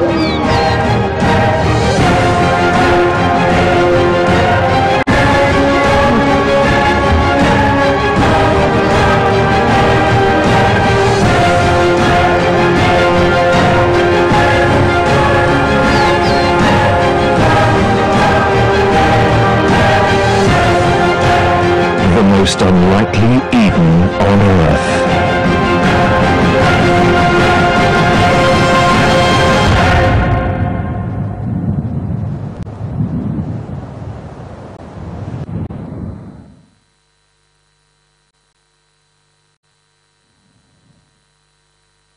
In the heart of East Africa lies a hidden Eden whose beauty belies the violence of its birth. The Ngorongoro crater.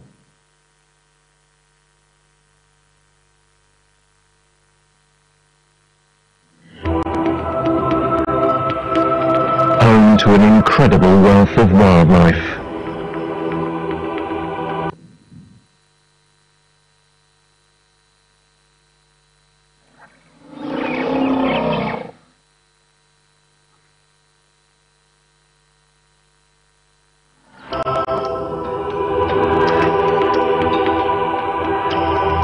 Offers protection to its residents, with walls towering 600 meters above the crater floor. Its origins date back to a time when East Africa was a hive of volcanic activity. When the Earth's crust was torn apart and reshaped to form the Great Rift Valley. 20 million years ago, a series of volcanoes were born in violent eruptions, spewing lava far into the atmosphere. For millions of years, they continued to grow into towering 5,000-meter peaks, high enough to dwarf the European Alps.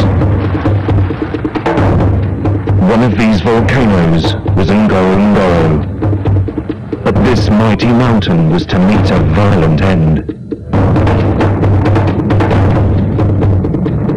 When cooled lava blocked the volcano's vents, a buildup of gas caused a massive explosion. The mountain imploded, leaving a huge crater in its wake. Ngorongoro's fate wasn't an isolated incident. It is surrounded by the remains of other dormant volcanoes, including the Empakai and Olmoti craters. Only one of these ancient volcanoes survives, Oldonya Lengai, the Mountain of God. Here, the volcanic forces that created the dramatic landscape around Ngorongoro crater are still active. But the incredible violence that destroyed the volcanoes also gave birth to one of the most stunning and well-protected wildlife havens in the world. Today, Ngorongoro Crater is home to an incredible diversity of wildlife.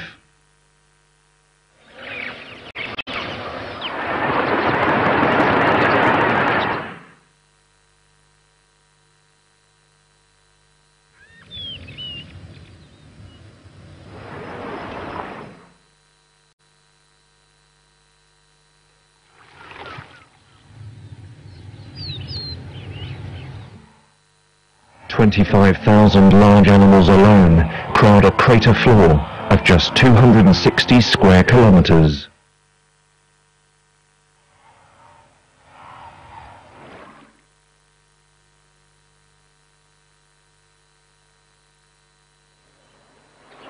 It is now a protected and patrolled conservation area, so secure that even some of Africa's rarest wildlife has managed to keep a foothold here. Like the critically endangered black rhino. They are colossal animals, weighing up to 1,400 kilos, as much as a small family car. Equipped with two formidable horns that can reach over a meter in length, they are not to be trifled with. But their horns have also become their downfall. Black rhinos have been hunted to the brink of extinction for their ivory. Since the 1960s, their numbers across Africa have plunged from around 100,000 to just 3,500.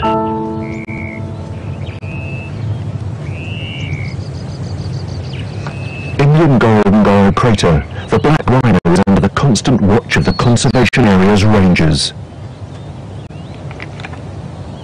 Here they're still able to breed and bring up their young in relative safety.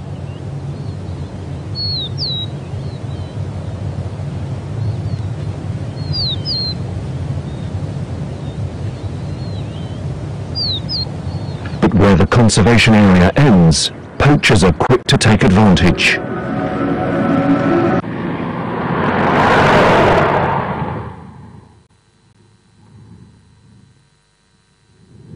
Although illegal, rhino horn is still traded as a valuable commodity for Chinese medicines, or as treasured dagger hilts in the Middle East.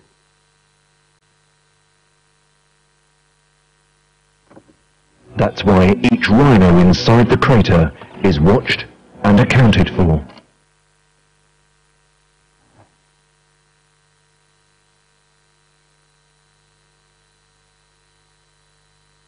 The protective walls of the Ngorongoro Crater are a last line of defense for these endangered giants.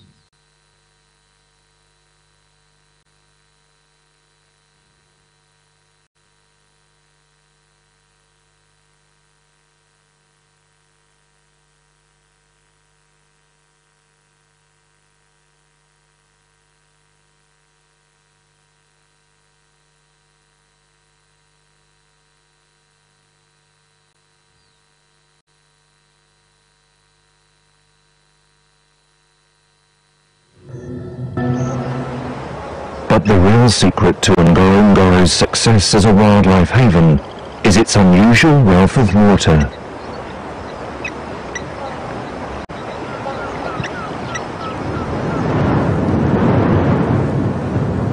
When the dry season bites in this part of East Africa, it leaves precious little to eat or drink in its wake. The famous Serengeti Plains, only a stone's throw to the northwest of the crater, become deserted, their grasses brown and withered.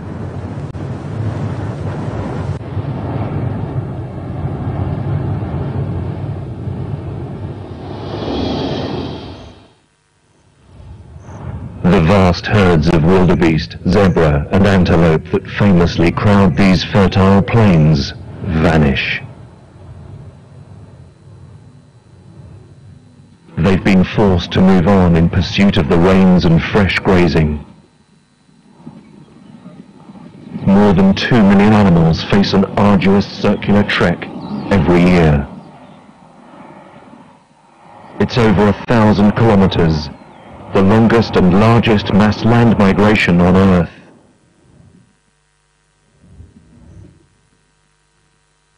When the rains eventually return to the Serengeti, so do the herds. But inside the crater's walls, it's a different story. Here, there's the luxury of water all year round. The Mungi stream never dries up. It supplies Ngorongoro with fresh water, even during the height of the dry season. It is a lifeline for the crater's residents. Its source lies beyond Ngorongoro's steep walls in the neighboring Olmoti crater.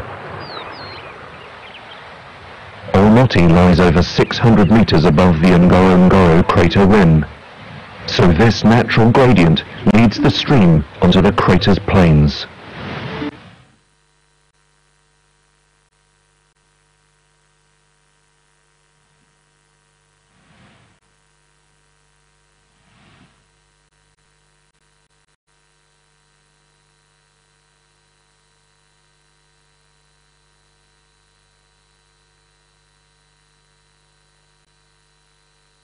Once on the plain, it stretches out to form the Manduzi swamp.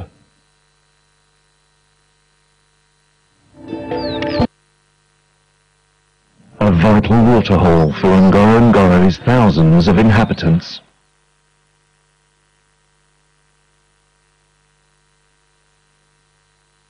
But so many animals inevitably attract attention from predators.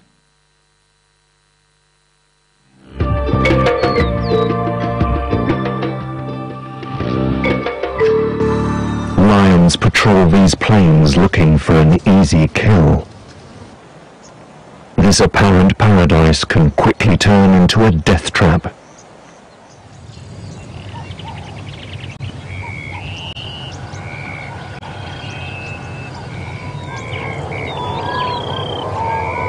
Early morning is the perfect time to hunt.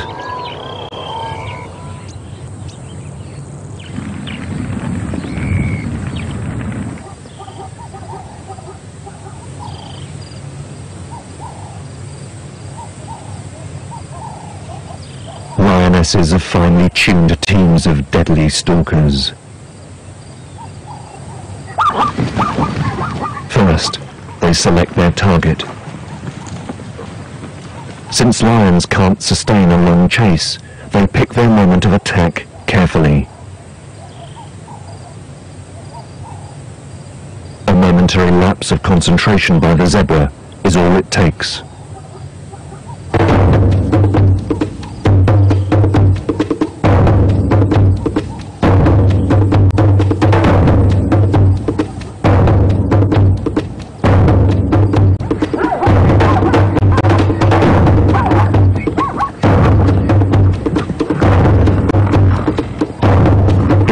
Of the hunter's bone-crushing jaws, huge canines and razor-sharp claws, the unlucky victim doesn't stand a chance.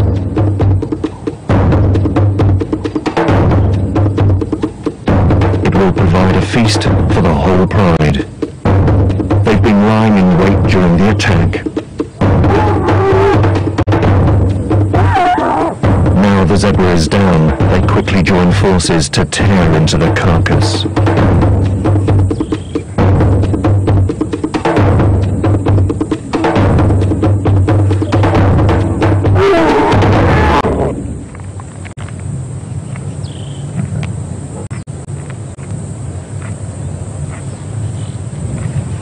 Everything is shared by the pride. Nothing goes to waste. Eventually their bellies are so full, they're almost unable to move. The remains of the carcass will provide rich pickings for the plains scavengers. Vultures already circle in anticipation.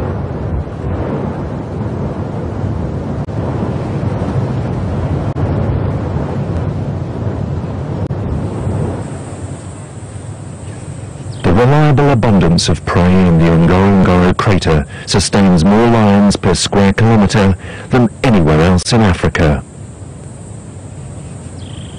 Around 70 lions live on the plains, split into 4 large prides, each with their own territory. Their social lifestyle is unusual amongst cats, but the strong bonds between pride members work to their advantage. They are ruthlessly efficient team hunters. Yet there is a drawback to life inside the crater walls. They also act as a barrier. Hardly any new blood ever comes into Ngorongoro, and lions that do try to enter aren't tolerated by the resident prides. The result? The crater lions have started to inbreed, gradually weakening their immune systems. In the long run, this could spell disaster. But for now, these mighty cats continue to rule the crater's plains. From the Mandusi swamp, the Mungi stream flows on until it reaches Lake Magadi, keeping the lake's water levels topped up even in the heat of the dry season.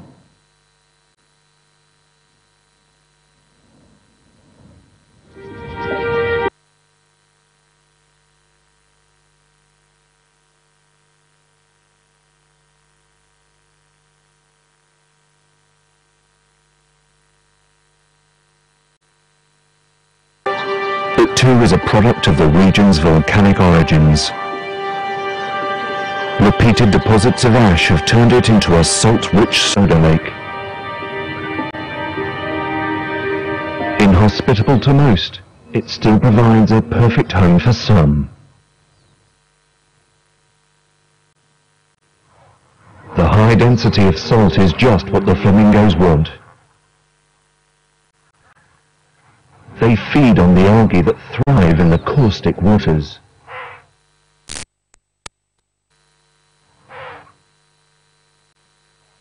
By dipping their beaks upside down into the water and pumping it through their beaks, the flamingos manage to sift the precious algae from the water. The algae even provide the pigment that colours their vibrant feathers. But while the lake's hostile waters are a haven for flamingos, it's a no-go zone for most animals in the crater.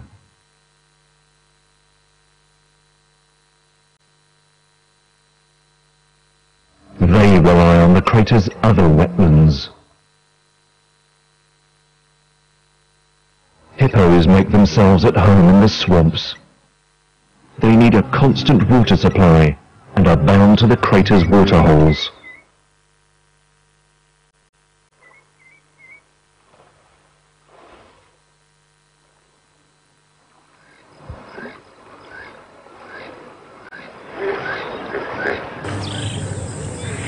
They only ever leave them to graze.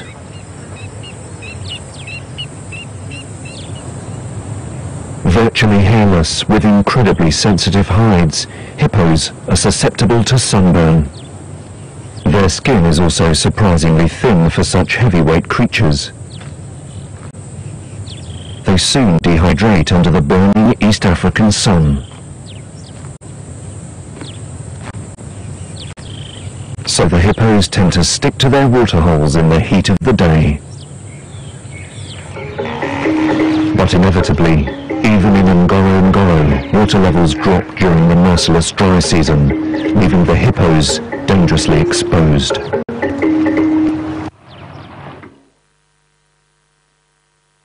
That's why hippos often wallow in mud, to cover their skin with a protective layer.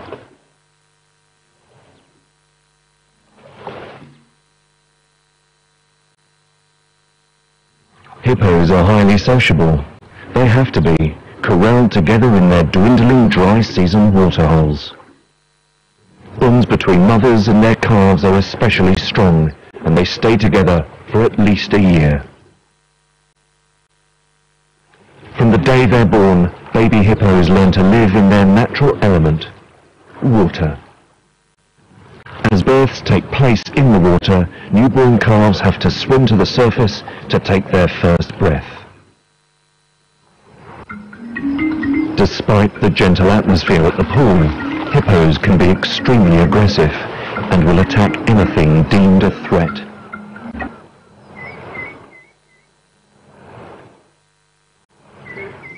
But they will tolerate some visitors, like a black crake.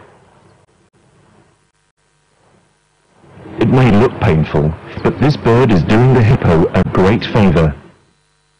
It's removing parasites that have burrowed into its skin.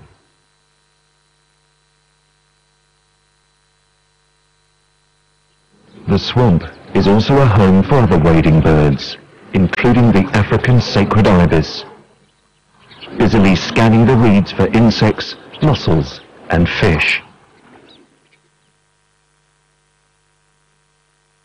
On the eastern side of the crater lies another freshwater wetland, the Ngoitokitok swamp. In the local Maasai language, it means place of gushing water. This spring-fed swamp is the biggest wetland in Ngorongoro.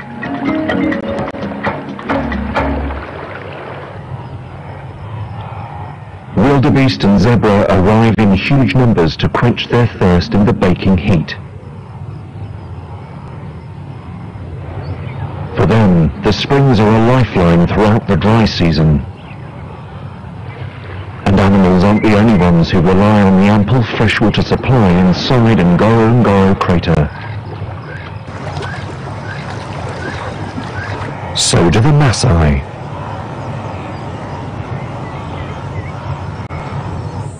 Their villages are nestled in the highlands surrounding the crater plains.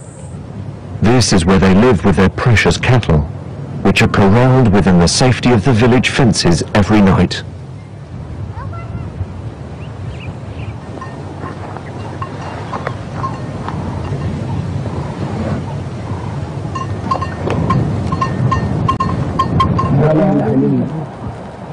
At the crack of dawn, the villagers prepare for the day ahead.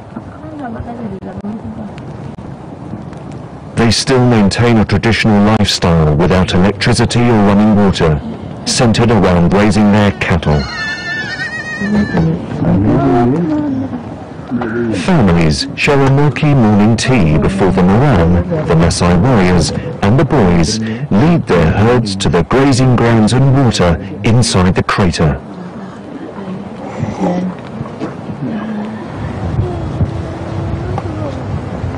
Frequent trips to the springs, a steep 600-meter climb from their village, are essential, especially during the dry season.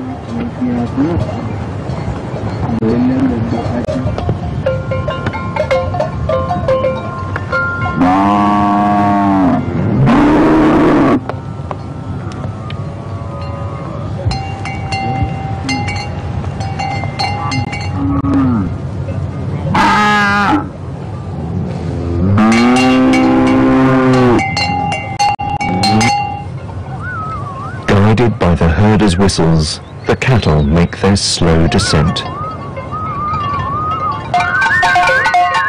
The Maasai are proud cattle herders and rely on them for milk and blood as staple foods rather than hunting wild animals.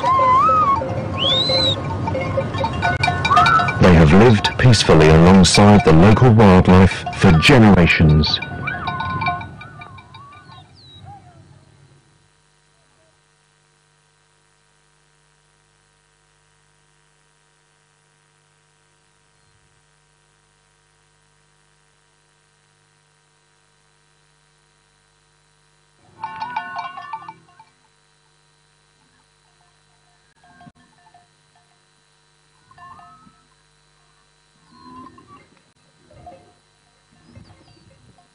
Maasai from several different villages visit the waterholes with their cattle. Each village has its own unique markings to tell their herds apart.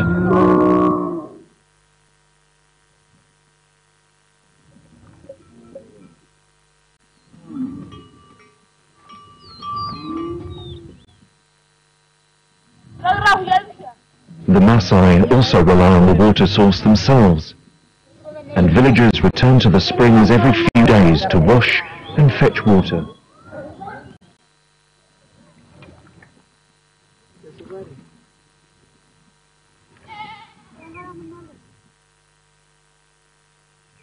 As the swamps also attract aggressive animals, the villagers have to remain on guard.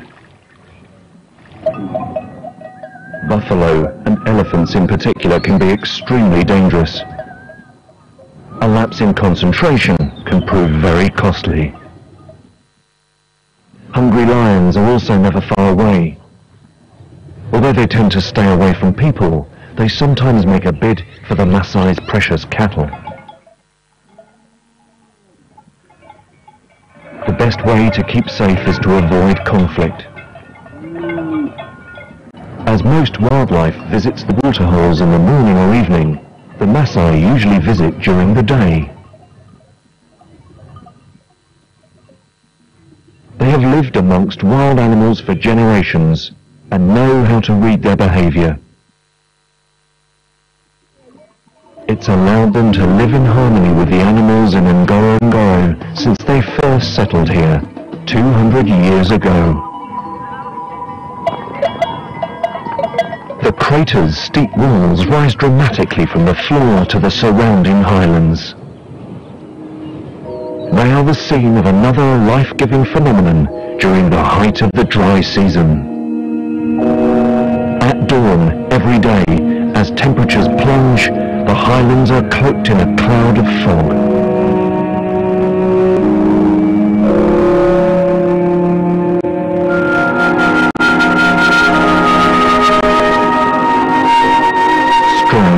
Drive this cloud into the crater, and it provides enough moisture to sustain a lush forest. The fog is a result of trade winds carrying moisture from the Indian Ocean around 500 kilometers away right into the heart of East Africa. When the winds hit the 2,400-meter highlands of Ngorongoro, the air cools quickly, producing the fog. It slowly disappears as temperatures rise during the day. The valuable moisture is trapped by the lush vegetation on the slopes, sustaining forests and even giving rise to several streams that flow into the crater.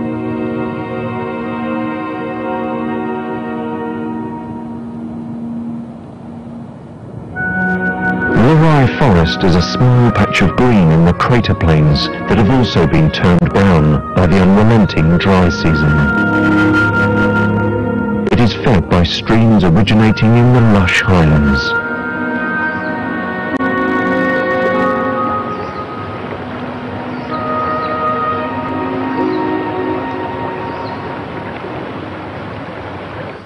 The forest is a cluster of a type of acacia tree known as fever trees, which can grow to a mighty 25 meters.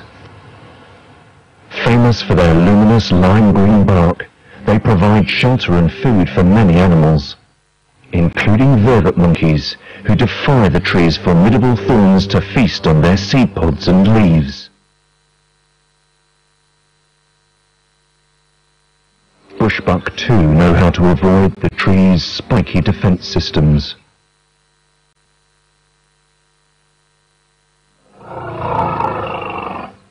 Elephants prefer the bark, stripping it from fallen trunks and even felling trees to harvest it. The bark itself is unusual, able to conduct a large amount of the tree's photosynthesis. Fever trees also grow strange, sacrificial limbs that look like dead branches and serve as dumping areas for unwanted nutrients drawn from the soil. But despite this incredible adaptation, many fever trees in the Larai forest have withered and died in recent years. It's thought a reduction of fresh water flowing through the forest or an influx of water from the Soda Lake Magadi may be to blame. Losing Larai forest could be devastating for some of Ngorongoro's residents. Among those who would be made homeless are baboons, which sleep high in the branches to seek safety from predators. As dawn breaks, the baboon's daily hunt for food begins. Juicy sap nodules and sweet-smelling flowers on the branch tips provide a light snack.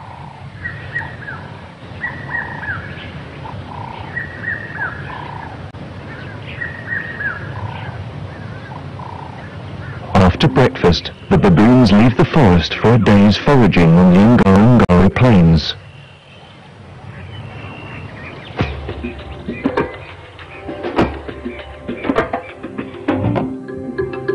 Sticking together in a large group of around 60 allows them to keep a wary eye out for predators.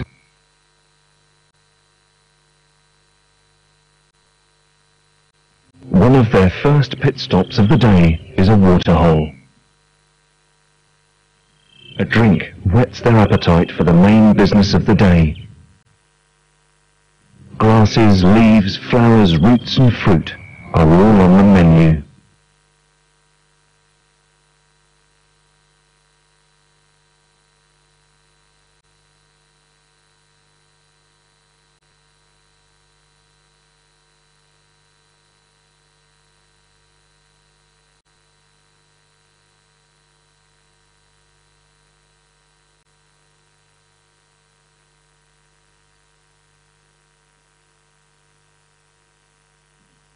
The sweet fruits of a fig tree are a particular favourite. Having such a varied diet helps the baboons survive, even while the dry season has a firm grip on the land.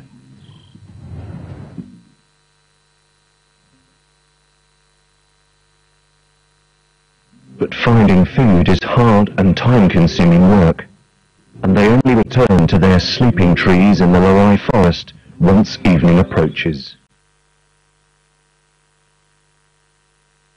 There is just enough time for some gentle grooming to renew family bonds before returning to the safety of the trees for the night.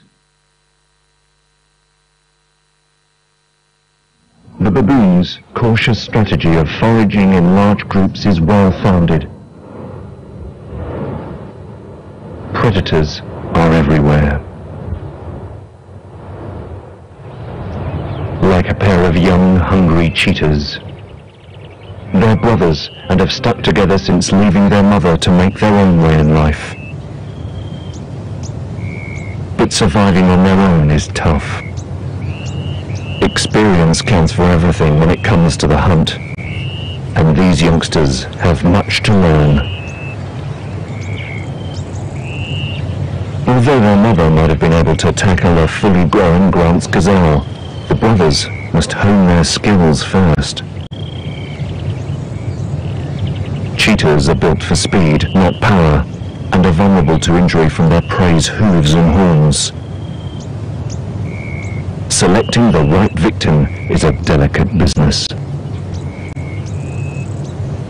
So the brothers opt for a softer target.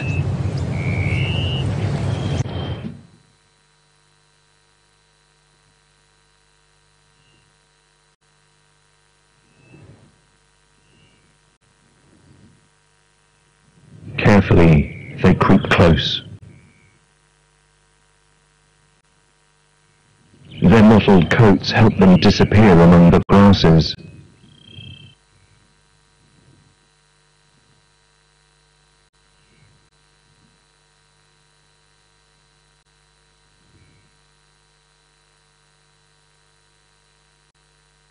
Attack is swift and deadly. As they reach speeds of over 100 kilometers per hour, cheetahs use their tails like rudders to make lightning turns and mirror the maneuvers of their prey.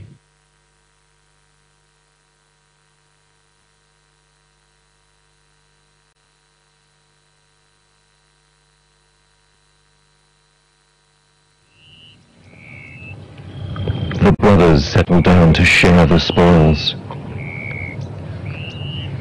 But as the scent of blood fills the air, a hyena, is quick to approach.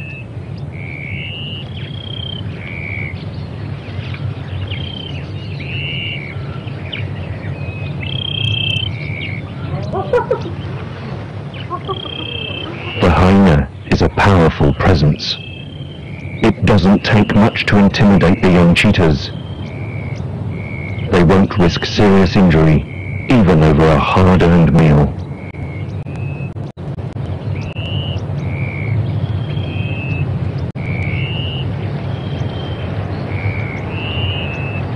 But feed they must.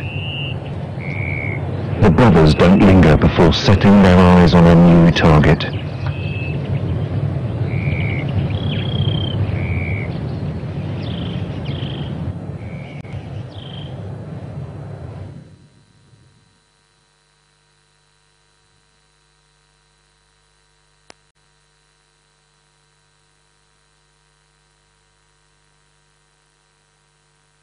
This hapless fawn is an even easier catch.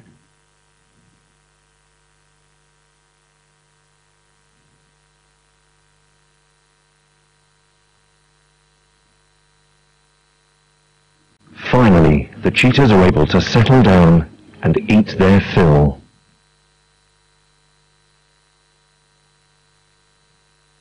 By working closely together, they increase their chances of making a successful kill, which is vital, especially as there are always hyenas on the prowl, ready to steal their prey.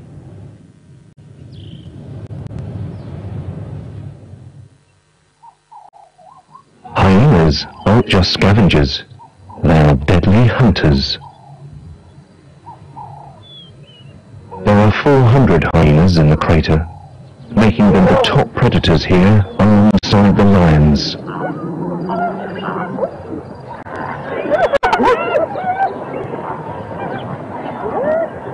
A clan of hyenas squabbling over a carcass is a common sight.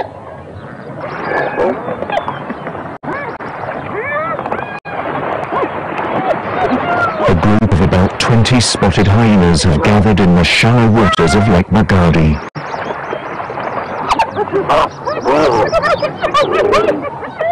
They have successfully chased down an adult wildebeest and made their kill.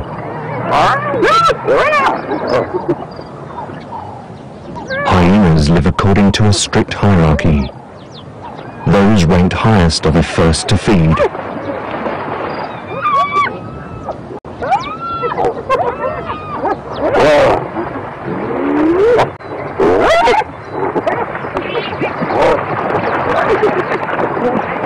Only then do the lower rankers get to fight over the scraps. Nothing goes to waste.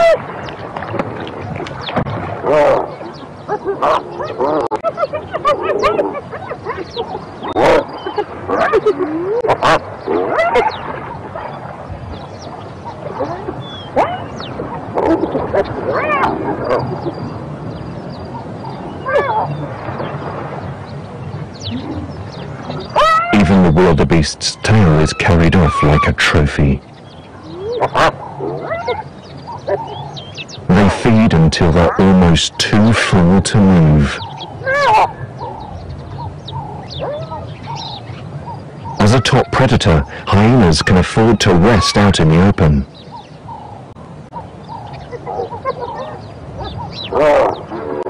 They really only have one animal to fear, the lion.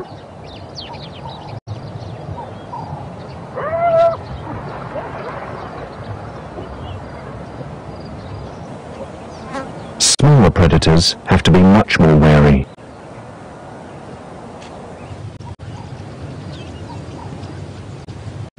Black-backed jackals are one of Ngorongoro's most opportunistic hunters. These lightly built members of the dog family are extremely adaptable.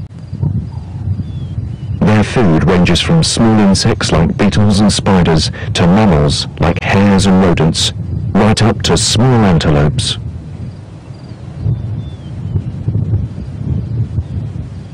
But given the chance, they will also try to steal a meal from larger carnivores, even lions.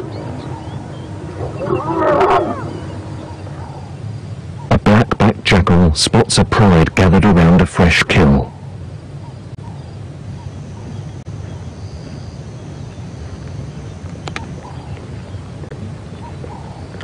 The big cats are busy squabbling amongst themselves over the carcass. They don't notice they've got company. The jackals bide their time. There's no point in provoking an attack.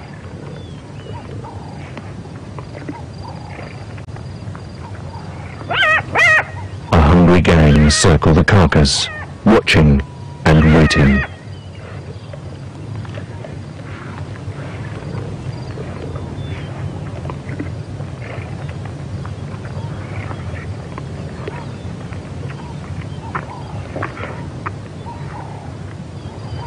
Hours later, just one lion remains, lazily chewing on his share of the spoils.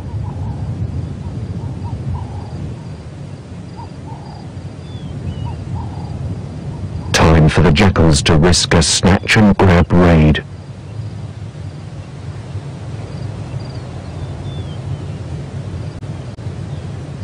It's a success. Now comes the problem of defending the prize from others of their own kind.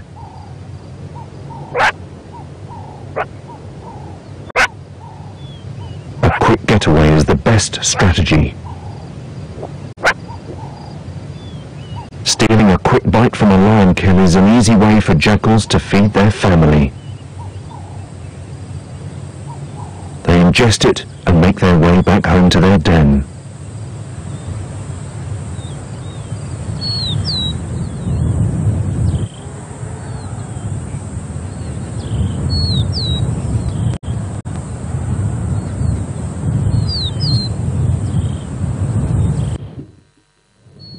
Black-backed jackals are highly territorial and stay together as pairs to raise their young.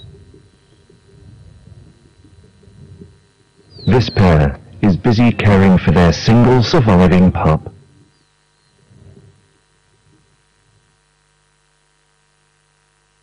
A month old, healthy and playful, the youngster always stays near its parents and close to the family den.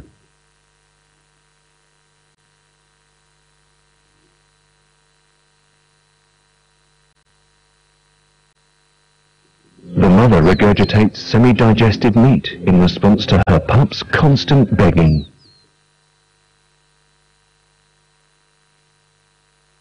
While her pup is still young and vulnerable, it's safest to feed it near the den.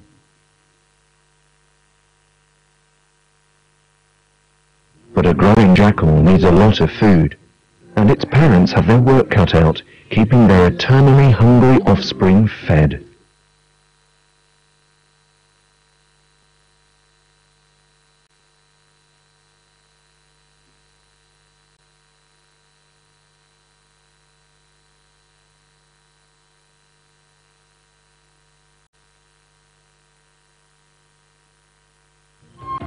Ordering the pup to return to the den, the pair set off again on the never-ending quest for food.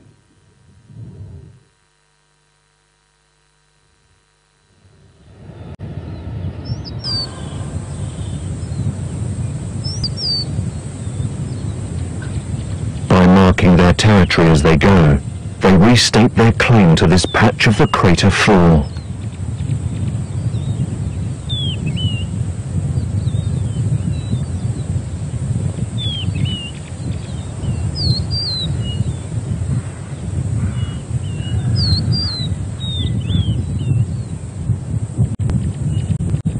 Black jackals mate for life and constantly reaffirm their bonds with mutual grooming sessions.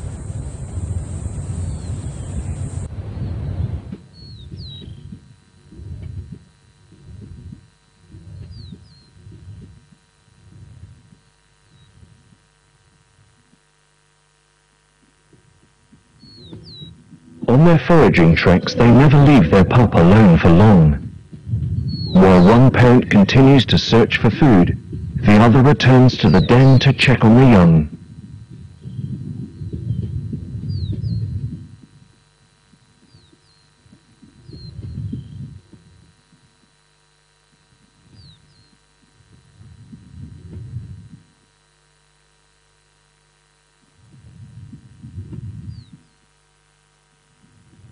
adult cautiously zigzags towards its den to deflect and confuse any watching predators. Life in Ngorongoro is balanced on a knife edge. Survival can never be taken for granted.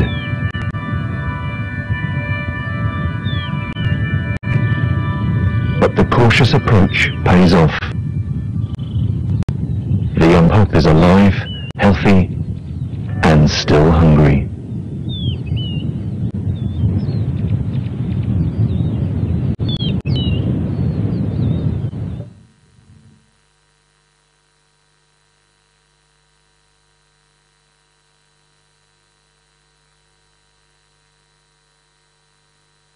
Luckily, the mother still has a small treat to keep the youngster quiet, at least for now.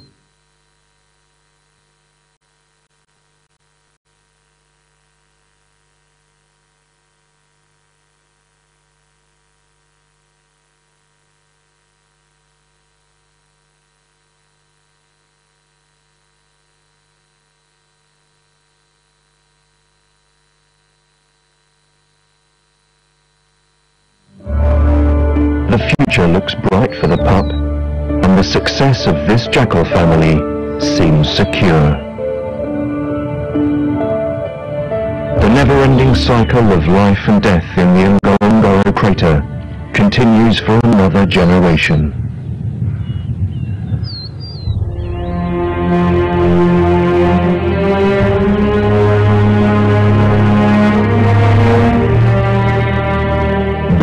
Violent volcanic upheaval, the exceptional landscape of the Ngorongoro crater has given rise to an unprecedented richness of wildlife and people.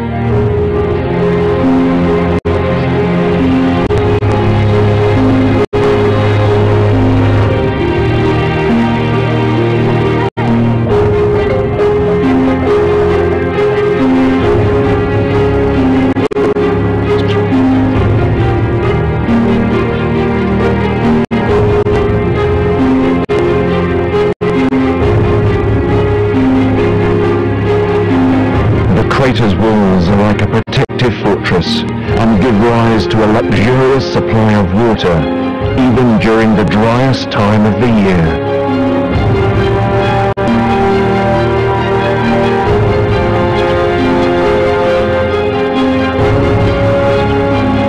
When most other animals are forced on an epic trek to follow the rains.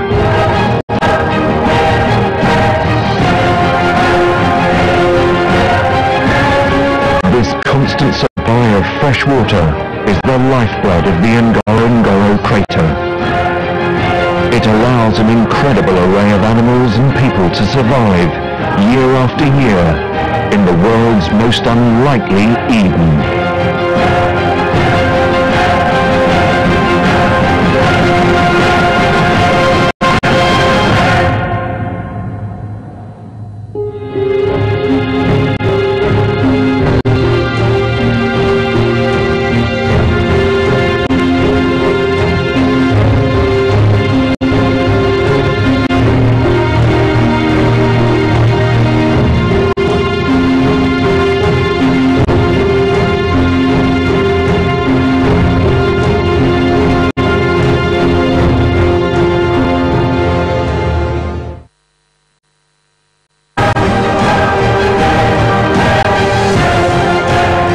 Most unlikely Eden on Earth.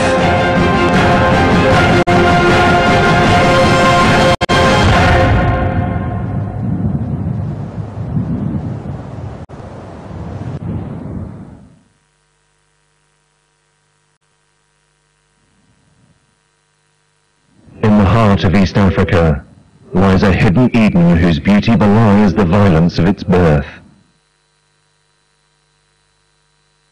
The Ngorongoro crater.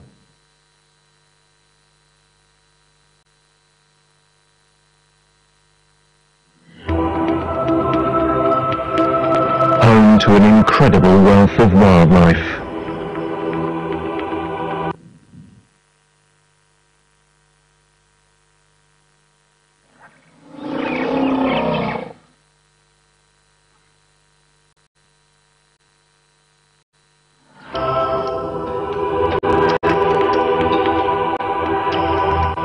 offers protection to its residents, with walls towering 600 meters above the crater floor. Its origins date back to a time when East Africa was a hive of volcanic activity. When the Earth's crust was torn apart and reshaped to form the Great Rift Valley. 20 million years ago, a series of volcanoes were born in violent eruptions, spewing lava far into the atmosphere. For millions of years, they continued to grow into towering 5,000-meter peaks, high enough to dwarf the European Alps. One of these volcanoes was Ngorongoro. But this mighty mountain was to meet a violent end. When cooled lava blocked the volcano's vents, a buildup of gas caused a massive explosion. The mountain imploded, leaving a huge crater in its wake. Ngorongoro's fate wasn't an isolated incident. It is surrounded by the remains of other dormant volcanoes, including the Empakai and Olmoti craters. Only one of these ancient volcanoes survives, Oldonya Lengai, the Mountain of God. Here, the volcanic forces that created the dramatic landscape around Ngorongoro crater are still active.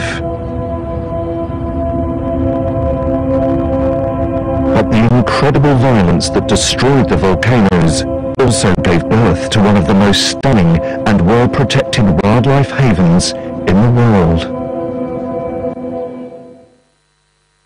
Today, Ngorongoro crater is home to an incredible diversity of wildlife.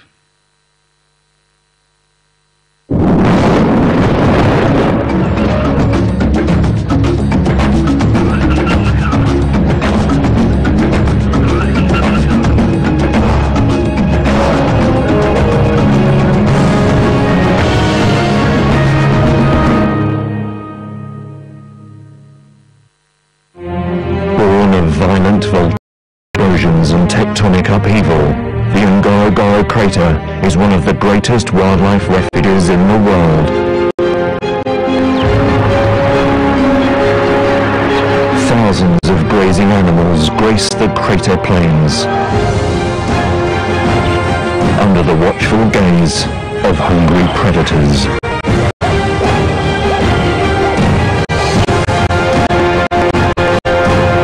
Steep crater walls offer protection and give rise to a unique phenomenon. A constant supply of fresh water. The lifeblood of Ngorongoro.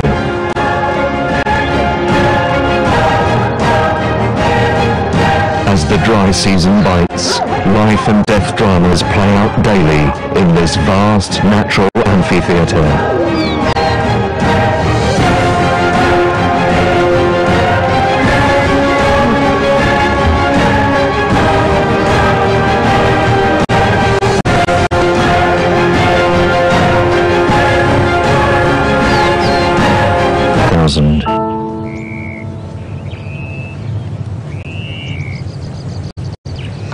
In the Ngorongoro crater, the black rhino is under the constant watch of the conservation area's rangers.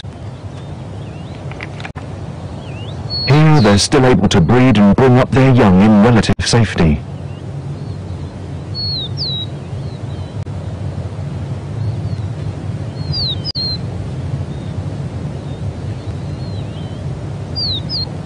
But where the conservation area ends, poachers are quick to take advantage.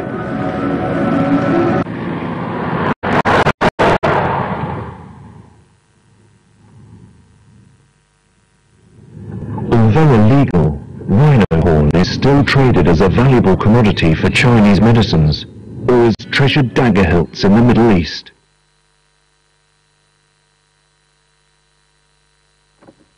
That's why each rhino inside the crater is watched and accounted for.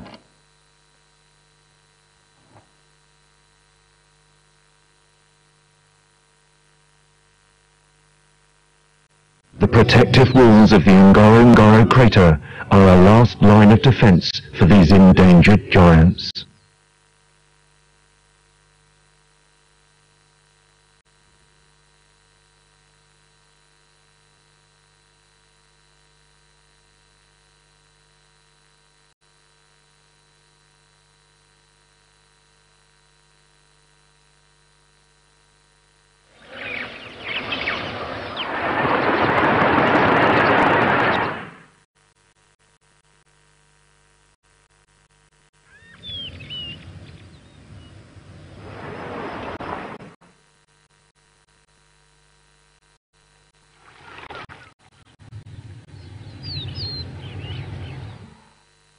"25,000 large animals alone crowd a crater floor, just 260 square kilometers.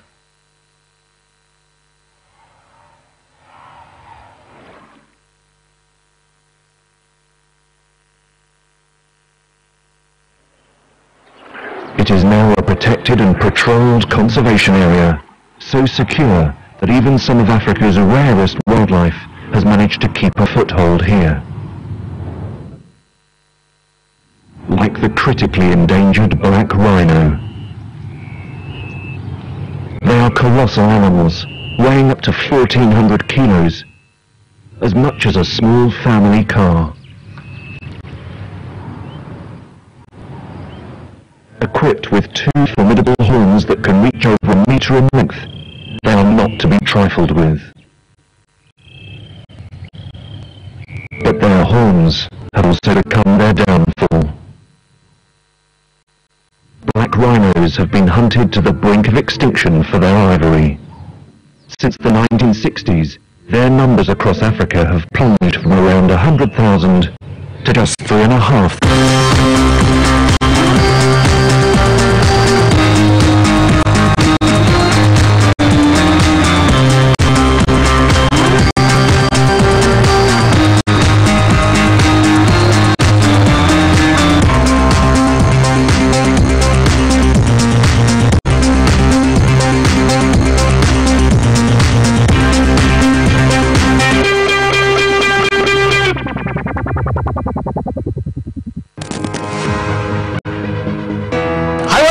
Watu tunawaambia kwamba serikali inajenga na imeanza ujenzi wa standard gauge railway kutoka Dar es Salaam, na mkandarasi upatikana, ujenzi umeanza, lakini watu wanabeza, wanaona kama ni reli ya udongo.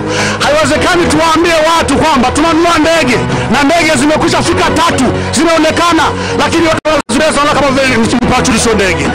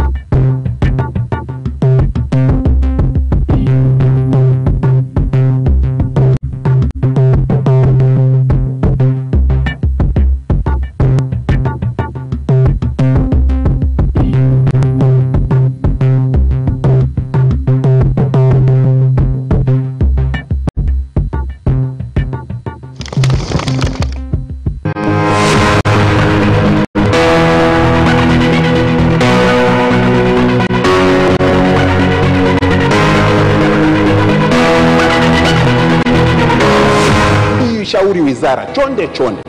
Hapa tulipofika sasa, kwa nini tusifundishe watoto wetu a, e, i, o, u? Hizi ni herufi kuu, tamka kwa sauti kuu, ndio a, e, i, o, u. Na jicho kama mpira o, ni kikombe u, u, u.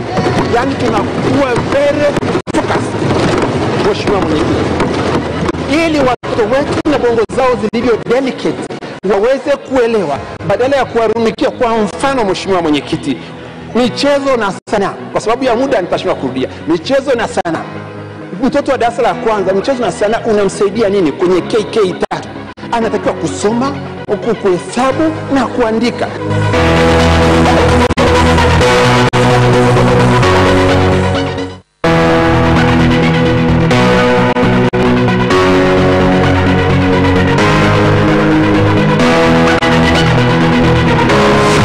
Shule hizi wakati mwingine michezo ni kivutio kikubwa sana kwa watoto wetu kusoma,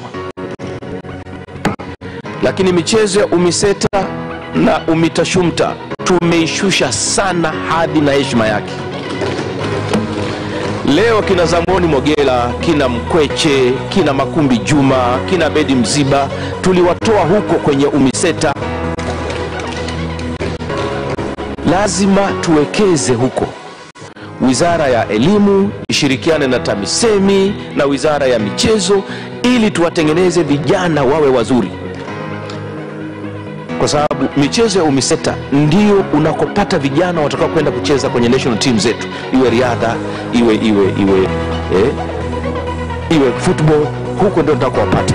Lakini tukisubiri kuokotea mitaani bila kuweka msingi, tutakuwa tunafanya makosa. Na mimi nashukuru kwamba Mheshimiwa Rais alipokuteua Kakunda kwenda wizara hii, nadhani pia aliona kwamba una uwezo mkubwa sana wa kushawishi namna gani michezo ya UMISETA iwe na tija na iwe na nguvu.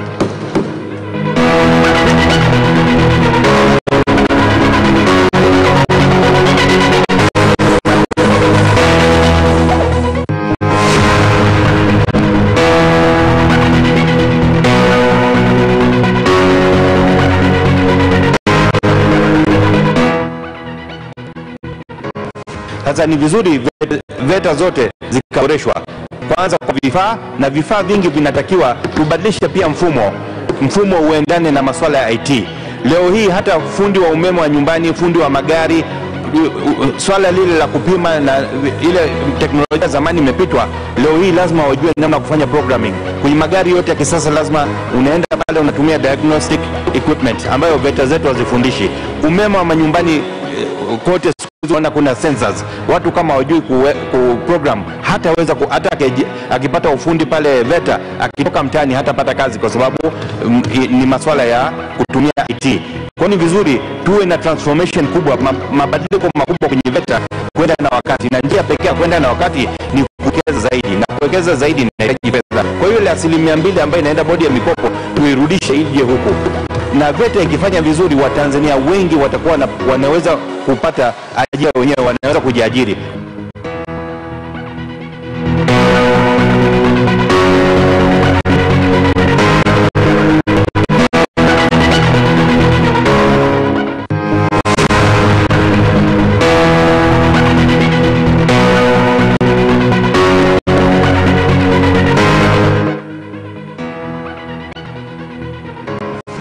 Nichukue nafasi hii pia kuwapongeza sana wadau wa shule za private schools. Wanafanya kazi kubwa sana.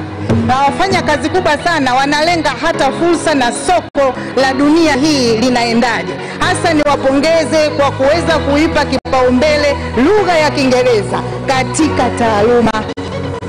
Kwa sababu hapa tunazungumzia lugha, sawa Kiswahili ni yetu, lakini tunazungumzia taaluma. Lugha ya Kiingereza ni rahisi kutengeneza textbook, vitabu vya kiada, kuliko kule chuo kikuu ili mtu daktari alisomee sikio. Kwa wale ambao wamesoma degree mpaka ma PhD huko, uwezi ukafanya utafiti kwa kutumia textbook. Textbook unahitaji reference na bibliography. Sikio lina vitabu zaidi ya 1000.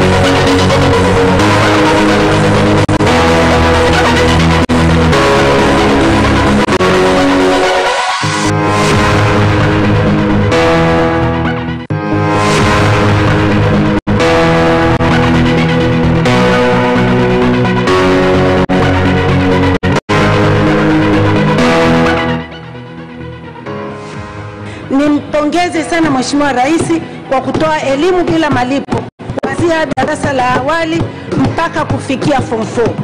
Hili ni jambo jema na wazazi wengi wamependa. Sasa hakuna sababu ya mtoto yote asiende shule.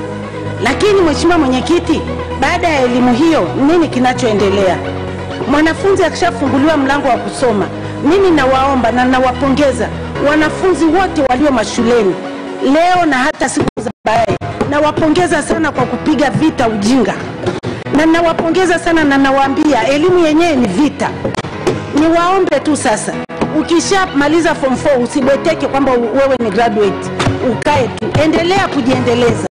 Kwa nini nasema hivyo Mheshimiwa Mwenyekiti? Nasema hivyo kwa sababu hata yule aliye graduate, aliyemaliza chuo kikuu, ajira zimekuwa ni shida.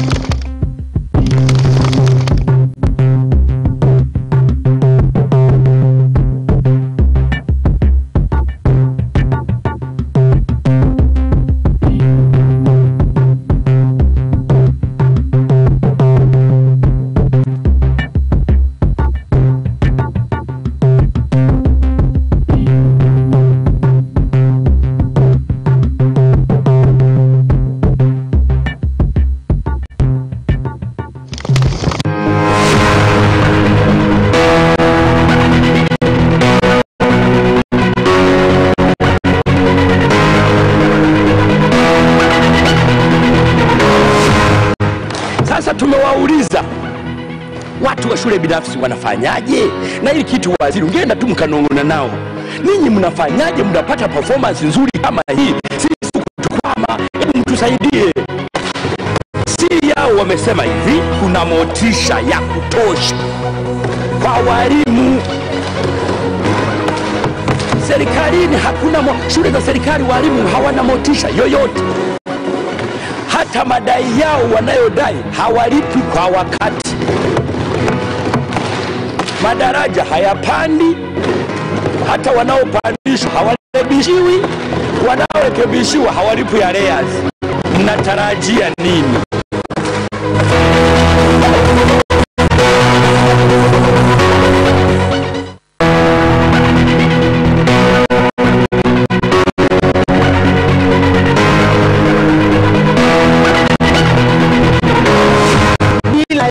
ya kupata majadiliano na tukakubaliana elimu yetu iwe vipi, na isiwe rahisi kwa waziri tu anaamka asubuhi anabadilisha mitaala au anabadilisha mfumo wa elimu. Hilo ndio pendekezo langu la kwanza.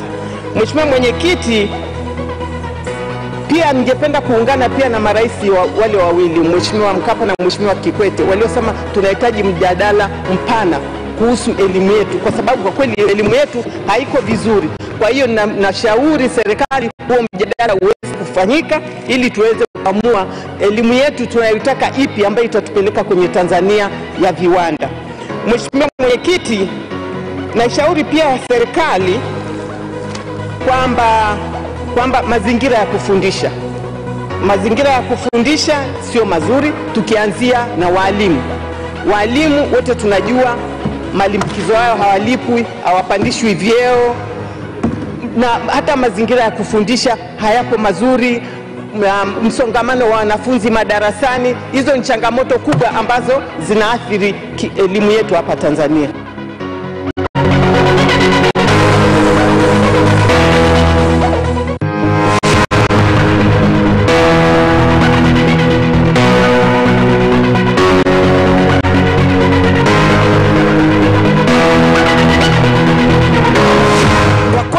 Hakuna lugha iliyo bora kuliko lugha nyingine, na hii ni kwa mujibu wa Profesa Noam Chomsky ambaye ni mtaalamu wa isimu ya lugha, anasema hivyo.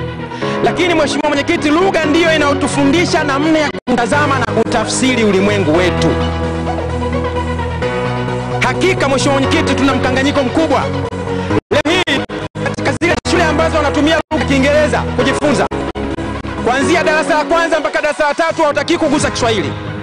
Katika shule wanazotumia Kiswahili kama lugha ya kutolea ya kufanyia mawasiliano ya kujifunza, hawataki kugusa Kiingereza mpaka wanafika darasa la 3. Lakini wakifika darasa la 4 wanafanya mtihani mmoja. Hawa wanafanya kwa Kiingereza, hawa wanafanya kwa Kiswahili. Lengo letu ni nini? Lengo letu ni kuwashindanisha wanafunzi kwenye umahiri wa lugha au kuwashindanisha wanafunzi kwenye umahiri wa maudhui ya masomo yetu.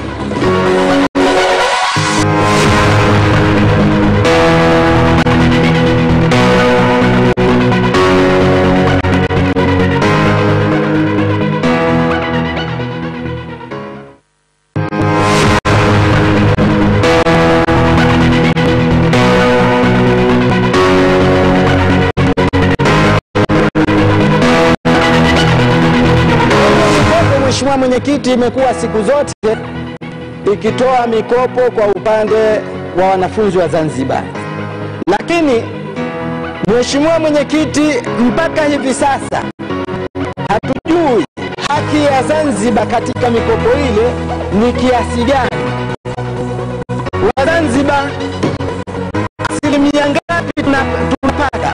Kwa sababu kujua hili litasaidia kuondoa yale malalamiko ambayo yako kwa wanavyuo wa Zanzibar kwamba Wazanzibari hatupendwi, Wazanzibari tunadhulumiwa. Hebu tuambieni Mheshimiwa Waziri, ni asilimia ngapi? Tunataka kujua asilimia yetu katika bodi ya mikopo ni kiasi gani ili kuondosha haya malalamiko.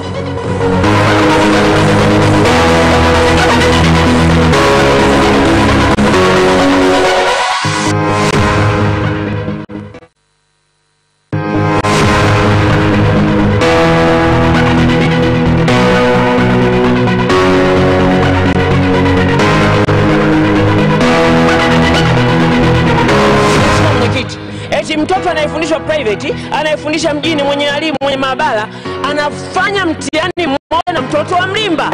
Ama sio uonevu? Ama uonevu? Waziri akija anijibu, huo sio uonevu? Kwa nini mnampa mtoto wa Masagati, mtoto wa Utengule, mtoto wa Mlimba anafanya mtihani mmoja na mtoto wa Dar es Salaam au wa mijini ambaye ana maabara, ana walimu, ana kila kitu?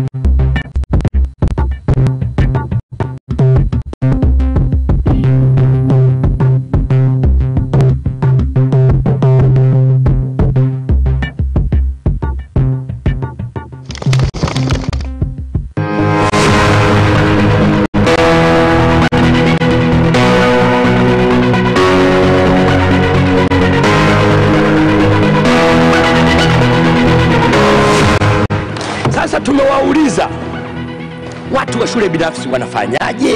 Na hili kitu waziri, ungeenda tu mkanong'ona nao, ninyi mnafanyaje mnapata performance nzuri kama hii? Sisi huku tumekwama, hebu mtusaidie. Siri yao wamesema hivi, kuna motisha ya kutosha kwa walimu. Serikalini hakuna shule za serikali walimu hawana motisha yoyote. Hata madai yao wanayodai hawalipi kwa wakati.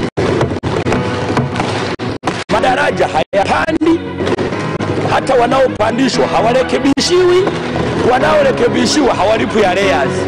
Mnatarajia nini?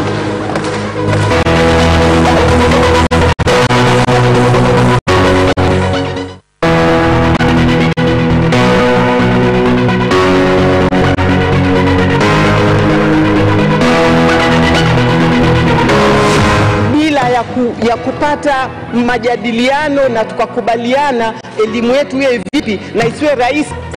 Pia ningependa kuungana pia na marais wale wawili, Mheshimiwa Mkapa na Mheshimiwa Kikwete, waliosema tunahitaji mjadala mpana kuhusu elimu yetu, kwa sababu kwa kweli elimu yetu haiko vizuri. Kwa hiyo nashauri serikali huo mjadala uweze kufanyika ili tuweze kuamua elimu yetu tunayotaka ili ambayo itatupeleka kwenye Tanzania ya viwanda.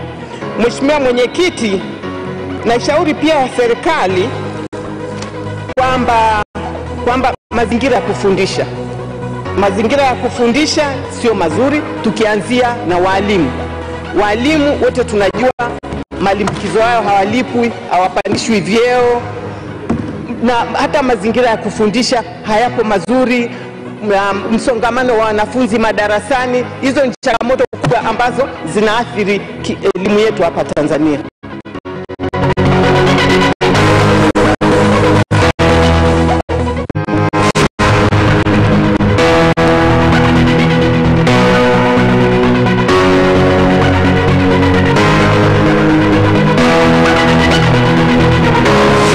Kwa kweli hakuna lugha iliyo bora kuliko lugha nyingine, na hii ni kwa mujibu wa Profesa Noam Chomsky ambaye ni mtaalamu wa isimu ya lugha, anasema hivyo. Lakini Mheshimiwa Mwenyekiti, lugha ndiyo inayotufundisha namna ya kutazama na kutafsiri ulimwengu wetu. Hakika Mheshimiwa Mwenyekiti, tuna mkanganyiko mkubwa leo hii katika zile shule ambazo wanatumia lugha ya Kiingereza kujifunza. Kuanzia darasa la kwanza mpaka darasa la 3 hawataki kugusa Kiswahili. Katika shule wanazotumia Kiswahili kama lugha ya kutolea ya kufanyia mawasiliano ya kujifunza, hawataki kugusa Kiingereza mpaka wanafika darasa la 3. Lakini wakifika darasa la 4 wanafanya mtihani mmoja. Hawa wanafanya kwa Kiingereza, hawa wanafanya kwa Kiswahili. Lengo letu ni nini? Lengo letu ni kuwashindanisha wanafunzi kwenye umahiri wa lugha au kuwashindanisha wanafunzi kwenye umahiri wa maudhui ya masomo yetu.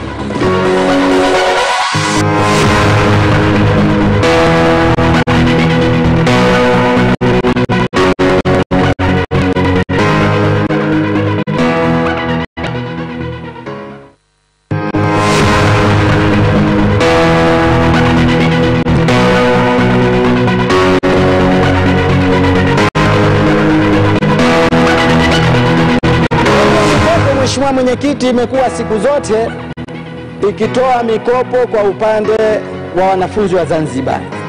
Lakini Mheshimiwa Mwenyekiti, mpaka hivi sasa hatujui haki ya Zanzibar katika mikopo ile ni kiasi gani. Wazanzibar asilimia ngapi tunapata?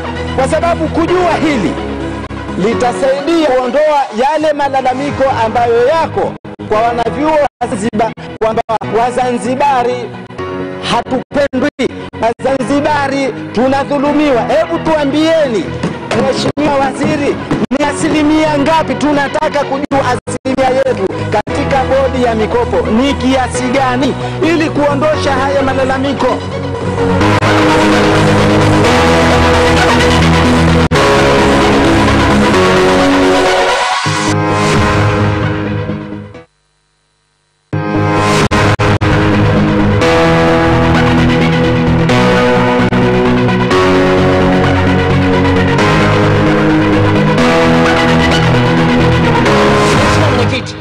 mtoto anayefundishwa private, anayefundisha mjini, mwenye elimu, mwenye maabara, anafanya mtihani mmoja na mtoto wa mlimba.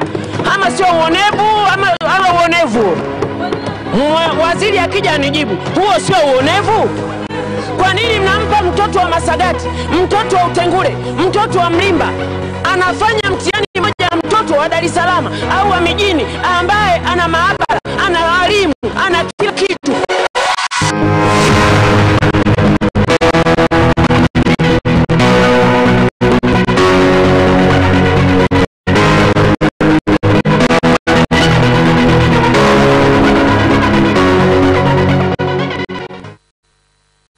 Aliyekuwa mbunge wa zamani wa Korogwe lakini mkuu wa mkoa mstaafu wa Manyara, kocha wa kwanza mzawa wa kocha msaidizi kuipeleka Taifa Stars katika michuano ya AFCON mwaka 1980 ya Joel Bendera. Lakini wakati huo ikumbukwe kwamba katika mabadiliko yale yaliyofanywa na Mheshimiwa Rais Oktoba 26 mwaka huu, mwaka 2017, yeye aliamua kustaafu kama akiwa mkuu wa mkoa wa Manyara. Pia Joel Bendera wakati akiwa mbunge alikuwa pia ni kocha mchezaji wa timu hii, na mara mbili ameiwezesha Bunge Sports Club kutoa ubingwa wa soka katika michezo ya mabunge Afrika Mashariki ilipofanyika pale Arusha. Mwenyezi Mungu aiweke mahali pema peponi roho yake, amin. Na sasa shughuli kipute ndo kinaanza rasmi katika zile tambo za hapa na pale. Tunashuhudia sasa mbwembwe zinaanza mapema. Tulisema juzi mchezo wa soka ni mchezo wa majigambo, lakini pia ni mchezo wa visingizio.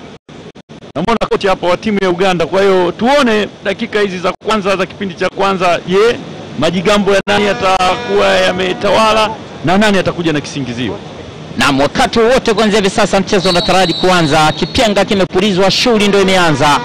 Ya kumbuka tu kwamba ni mashindano ya 8 ya mabunge ya Jumuiya ya Afrika Mashariki, na Uganda ndio wanaanza kwa kasi zaidi. Lakini Bobali amesimama barabara. Bobali Hamid Bobali, mbunge kutoka Mchinga kule Coast Metakata, ndio mlango pamoja katika Bunge Sports Club, lakini pia katibu wa bunge wa Yanga pale bungeni. Bila shaka amekuwa na kazi nzuri ya kufanya haraka gogo. Jaribu kupita, cheza mpira vizuri, gongo anacheza, anatolewa nje. Jezi nambari 5 huyo anakwenda ni Omar King, Ali King. Huyo nilisema alikuwa mchezaji wa Shangani zamani kule Zanzibar, kutoka jimbo la Jangombe pale ambapo kuna timu ya Jangombe Boys, lakini pia iko ile Taifa ya Jangombe wakombozi wa ng'ambo. Timu zenye uhasimu mkubwa sana. Ukishuka hii leo kule Unguja, habari yake utasikia. Na bila shaka hata huko hivi sasa wako kando runinga zao kijaribu kufuatilia kuona namna gani King atafanya. Na kama tulivyosema, kwa mara ya kwanza michuano hii inafanyika katika jiji la Dar es Salaam, lakini pia mara ya kwanza inarushwa live na Azam TV, burudani kwa wote. Naam. Haya, Brian Peter yule ameshaanza mambo yake bado mapema. Brian leo amevaa jezi namba 7. Yes, leo tulizoea kumuona akiwa amevaa jezi namba 27. Bila shaka 7 ipungu kwake. Haikosekani mgongoni kwake. Ina kazi maalum 7. Kama si 7 basi 27. Naam. Kama kawaida leo kuna shughuli huko. Brian bila shaka atapewa uangalizi wa kutosha. Na huyu Yona Kilumbi kama nilivyosema, mchezaji mkongwe, yeye ni staafu kutoka Bunge la Jamhuri ya Muungano wa Tanzania, lakini mchezaji ambaye ameshiriki michezo hii mara nyingi kama alivyo veterani na Muhenga William Mutanga leo ameingia katika benchi. Naam. Unapigwa mpira kuelekezwa katika lango la timu ya Uganda. Mgumba huyu leo anacheza beki namba 2. Siku ya kwanza alicheza kama kiungo wa kuzuia. Mbunge wa Morogoro shiriki kule ambako sasa hivi kuelekea uchumi wa viwanda, serikali kule Mkulazi inataka kujenga kiwanda kikubwa cha sukari kushirikiana na mashirika ya mifuko ya jamii. Ridwan, yule jezi nambari 4 ni jezi nambari 4. Mgumba ndo jezi nambari 4. Naam, Omari Mgumba. Chengelwa yule center forward. Naona Ridhiwani kawaida yake lazima aende akashafika kuhakikisha. Na goalkeeper kama kawaida Sekide wa Uganda anatishia amani. Norman Bunge wa mchezo siku ya leo. Kwa Chifu Kingalu kule. Kinole kule maeneo Kinole, bila shaka kule nako watakuwa wamekusanyika kwenye vibanda umiza kule. Ridhiwani unamuona Ridhiwani. Naam. Ridhiwani anamgeuza mtu. Sema Ridhiwani ni mwaka 2014 akiingia bungeni pale kwa mara ya kwanza pia alishiriki ipasavyo. Kwa hiyo ni mtu anawajua Waganda, lakini pia ni mtu anapenda mazoezi pamoja na mazoezi kama Bunge Sports Club, lakini mtaani kwake kule pia naye anajaribu kucheza na vijana. Na unapocheza mazoezi na vijana yanakusaidia kidogo kuongeza wepesi, kuongeza speed, lakini kuwa na pumzi. Bunge ya Chalinze. Haya. Bila shaka kila timu inajaribu kusoma uwezo wa mwenzake. Naona kila timu imeanza. Omari Mgumba huyu kutoka kwa Chief Kingalu kule Morogoro. Maeneo yote ya Ngerengere bila shaka kule sasa hivi watakuwa wamepanga kwenye vibanda umiza kuangalia hao ambapo wanaweza kuonyesha kwamba wako vizuri pia katika mchezo. Cheza sasa ya Alan Kimule. Cheza plus Sekito, lakini tayari Mohamed Nsere kwa amekasirika, lakini ilikuwa ni dhahiri shairi ameotea, na pengine leo ni mbinu ya Tanzania kudhibiti mashambulizi ya Waganda kwa kucheza hii offside trick, na wanadhibiti haraka bila shaka kupata fursa ya kuweza kuangalia mara kwa mara michezo miwili ile dhidi ya Kenya. Huyo Juan anaonekana mmoja kati ya watu wa tishio. Mashabiki wa Uganda wanaona kina mama wako uwanjani wakifuatilia. Kama tulivyosema, michezo ni furaha, lakini michezo ni mshikamano, michezo inaongeza pia umoja, inaongeza kushirikiana na nchi za Jumuiya ya Afrika Mashariki. Wamekuwa Waganda wakiwa na tambo katika mechi kadhaa, lakini leo wanaonekana kuwa kidogo kwanza wametulia, wameshusha kwa tahadhari kidogo. Naam. Anaingia sasa, wanakwenda vizuri katika lango la Tanzania. Shafika unadhibitiwa ule mpira. Yona Kilumbi yule. Naam. Kijana mdogo ambaye ni mfanyakazi wa ofisi ya Bunge. Huwa yuko vizuri sana huyu Yona Kilumbi. Naam. Na kama ambavyo tumejaribu kuzungumza kwamba katika kila mchezo mmoja wanatakiwa staff wasizidi 3. Naam. Kwa hiyo unaona Bunge nafasi, lakini pia utaona kabisa wale staff ambao wamezidi kiwango chao na kiwango kabisa kidogo chenyewe ni kizuri kulinganisha na waheshimiwa wa Bunge. Ukiangalia huko kuna Yusuf Gogo kwa upande wa Tanzania, kuna Kilumbi na kuna George Baligubai. Hawa ni staff. Lakini kwa upande wa timu ya Uganda, Brian kwenda Ridhiwani anajaribu kuingia sasa. Anapindua vizuri haraka. Kijaribu kucheza, wanakuwa watulivu kidogo kuweza kuangalia. Mgumba pereka sasa haraka. Norman Sigara leo anapata fursa ya kwanza. Yes, leo cheza kama inside right. Na leo niseme pengine katika safu ya ulinzi ya Bunge la Tanzania yuko Musa Sima. Huyu ni mbunge wa Singida mjini na mwenyekiti wa chama cha soka cha mkoa wa Singida. Haya, ni faraja hiyo kuona kwamba mtunga sheria, lakini pia ni moja kati ya wale viongozi katika chama cha soka wanaosimamia kabumbu mkoani. Kaiza Makame ni mbunge kutoka Chake Chake kule Pemba. Mpira vizuri, lakini anapita sasa. Jaribu kwenda Ridhiwani, anadhibitiwa. Anapewa mwili kona. Ridhiwani namuona hapa Steven Masele, Luka Kitandula kutoka kule Mkinga pamoja na Nape na huyu alikuwa waziri wa michezo. Wakosekani uwanjani hapa kuwatia moyo wachezaji wenzao wa Bunge hapa. Wote kama kawaida yao ni wapenda michezo mahiri. Nilisema mbinu ya mwalimu leo ilikuwa kumwanzisha Ridhiwani kwa sababu ana uwezo mkubwa wa kupunguza, lakini pia kuitafuta 18 iliko. Naam, inapigwa kona kwa lango la Uganda. Jaza kona. Bongo la chezo laondosha ule mpira. Kule kuna Kaluya Andrew. Uganda safu ya ulinzi ikiwa inaongozwa na Andrew Kaluya. Na maana jaza mpira sasa. taratibu. Elia bado anajaribu kutafuta ule mwelekeo halisi kabisa kuweza kuwatawapenya vipi walinzi wa Tanzania. Cheza Nsereko, Brian Peter na Yona Kilumbi wanafahamiana vizuri kwa sababu wote hawa ni staff wa bunge wa mabunge yao kwa siku nyingi sana. Kwa hiyo ndio maana Yona ameenda kwa tahadhari, anajua Brian Peter ukienda kichwa anaweza akakuacha. Kapata hadhara kubwa. Job kama didadi kabisa. Gogo, Yusuf Gogo pelekwa mpira vizuri, lakini bado anajaribu kucheza ule mpira. Atiku Bernard leo utakumbuka kwamba nahodha yule wa timu ya Uganda Tolu yule akicheza wingi ya kulia kule Otto Odunga leo yuko mapumziko, na hata kwenye benchi nimeambiwa taarifa nilizonazo hayupo, ili kusudi apumzike kwa sababu amecheza mechi zote mbili zile, akacheza dakika nyingi sana. Na vipi kuhusu hali ya mlinzi mlango namba 2 wa timu ya Bunge ambaye alipata kadhia siku alipocheza na Afrika Mashariki?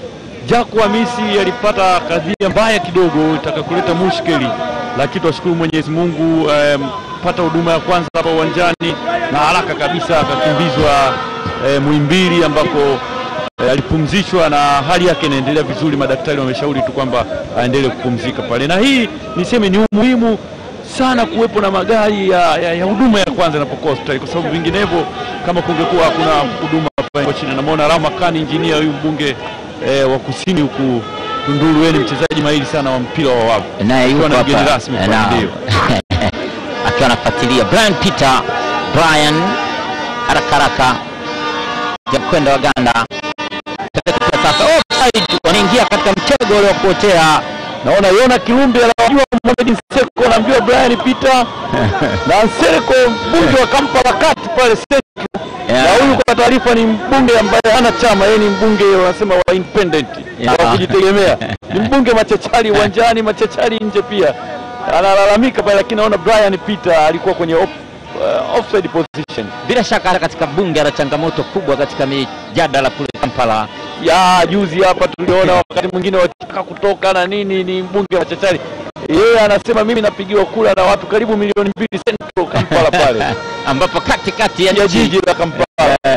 Bila shaka imekuwa ni moja kati ya watu madhubuti. Mchezo ule mpira unatolewa nje, utarushwa na maafisa wa bunge au bunge la Jamhuri ya Muungano wa Tanzania. Tunamuona pale mbunge wa nyuma pale wa kafu hatibu pale kutoka kule Pemba. Naam, bila shaka na yeye ni mvuta kamba mahiri sana, hakosekani, na ndiye kati ya wachezaji wa kuvuta kamba waliosababisha timu ya Tanzania kuwa mabingwa katika kuvuta kamba. Naam, bado watu mashuhuri wengi katika jukwaa, na ikumbuke kwamba hii ni mechi ya kisasi, mechi ya wapinzani, watani wa jadi, na pamoja na watu walioko uwanjani, bila shaka nina hakika watu wengi wanafuatilia sana kupitia Azam TV, burudani kwa wote. Amedu Bobali, mpira umeshapigwa mrefu kabisa na kuja moja kwa moja kule. Kaluya Andrew anamwachia goalkeeper wake Dennis, yule ni Sekide Daniel. Jiwa kwa kichwa haraka Brian Peter na kanyaga la kila kataa.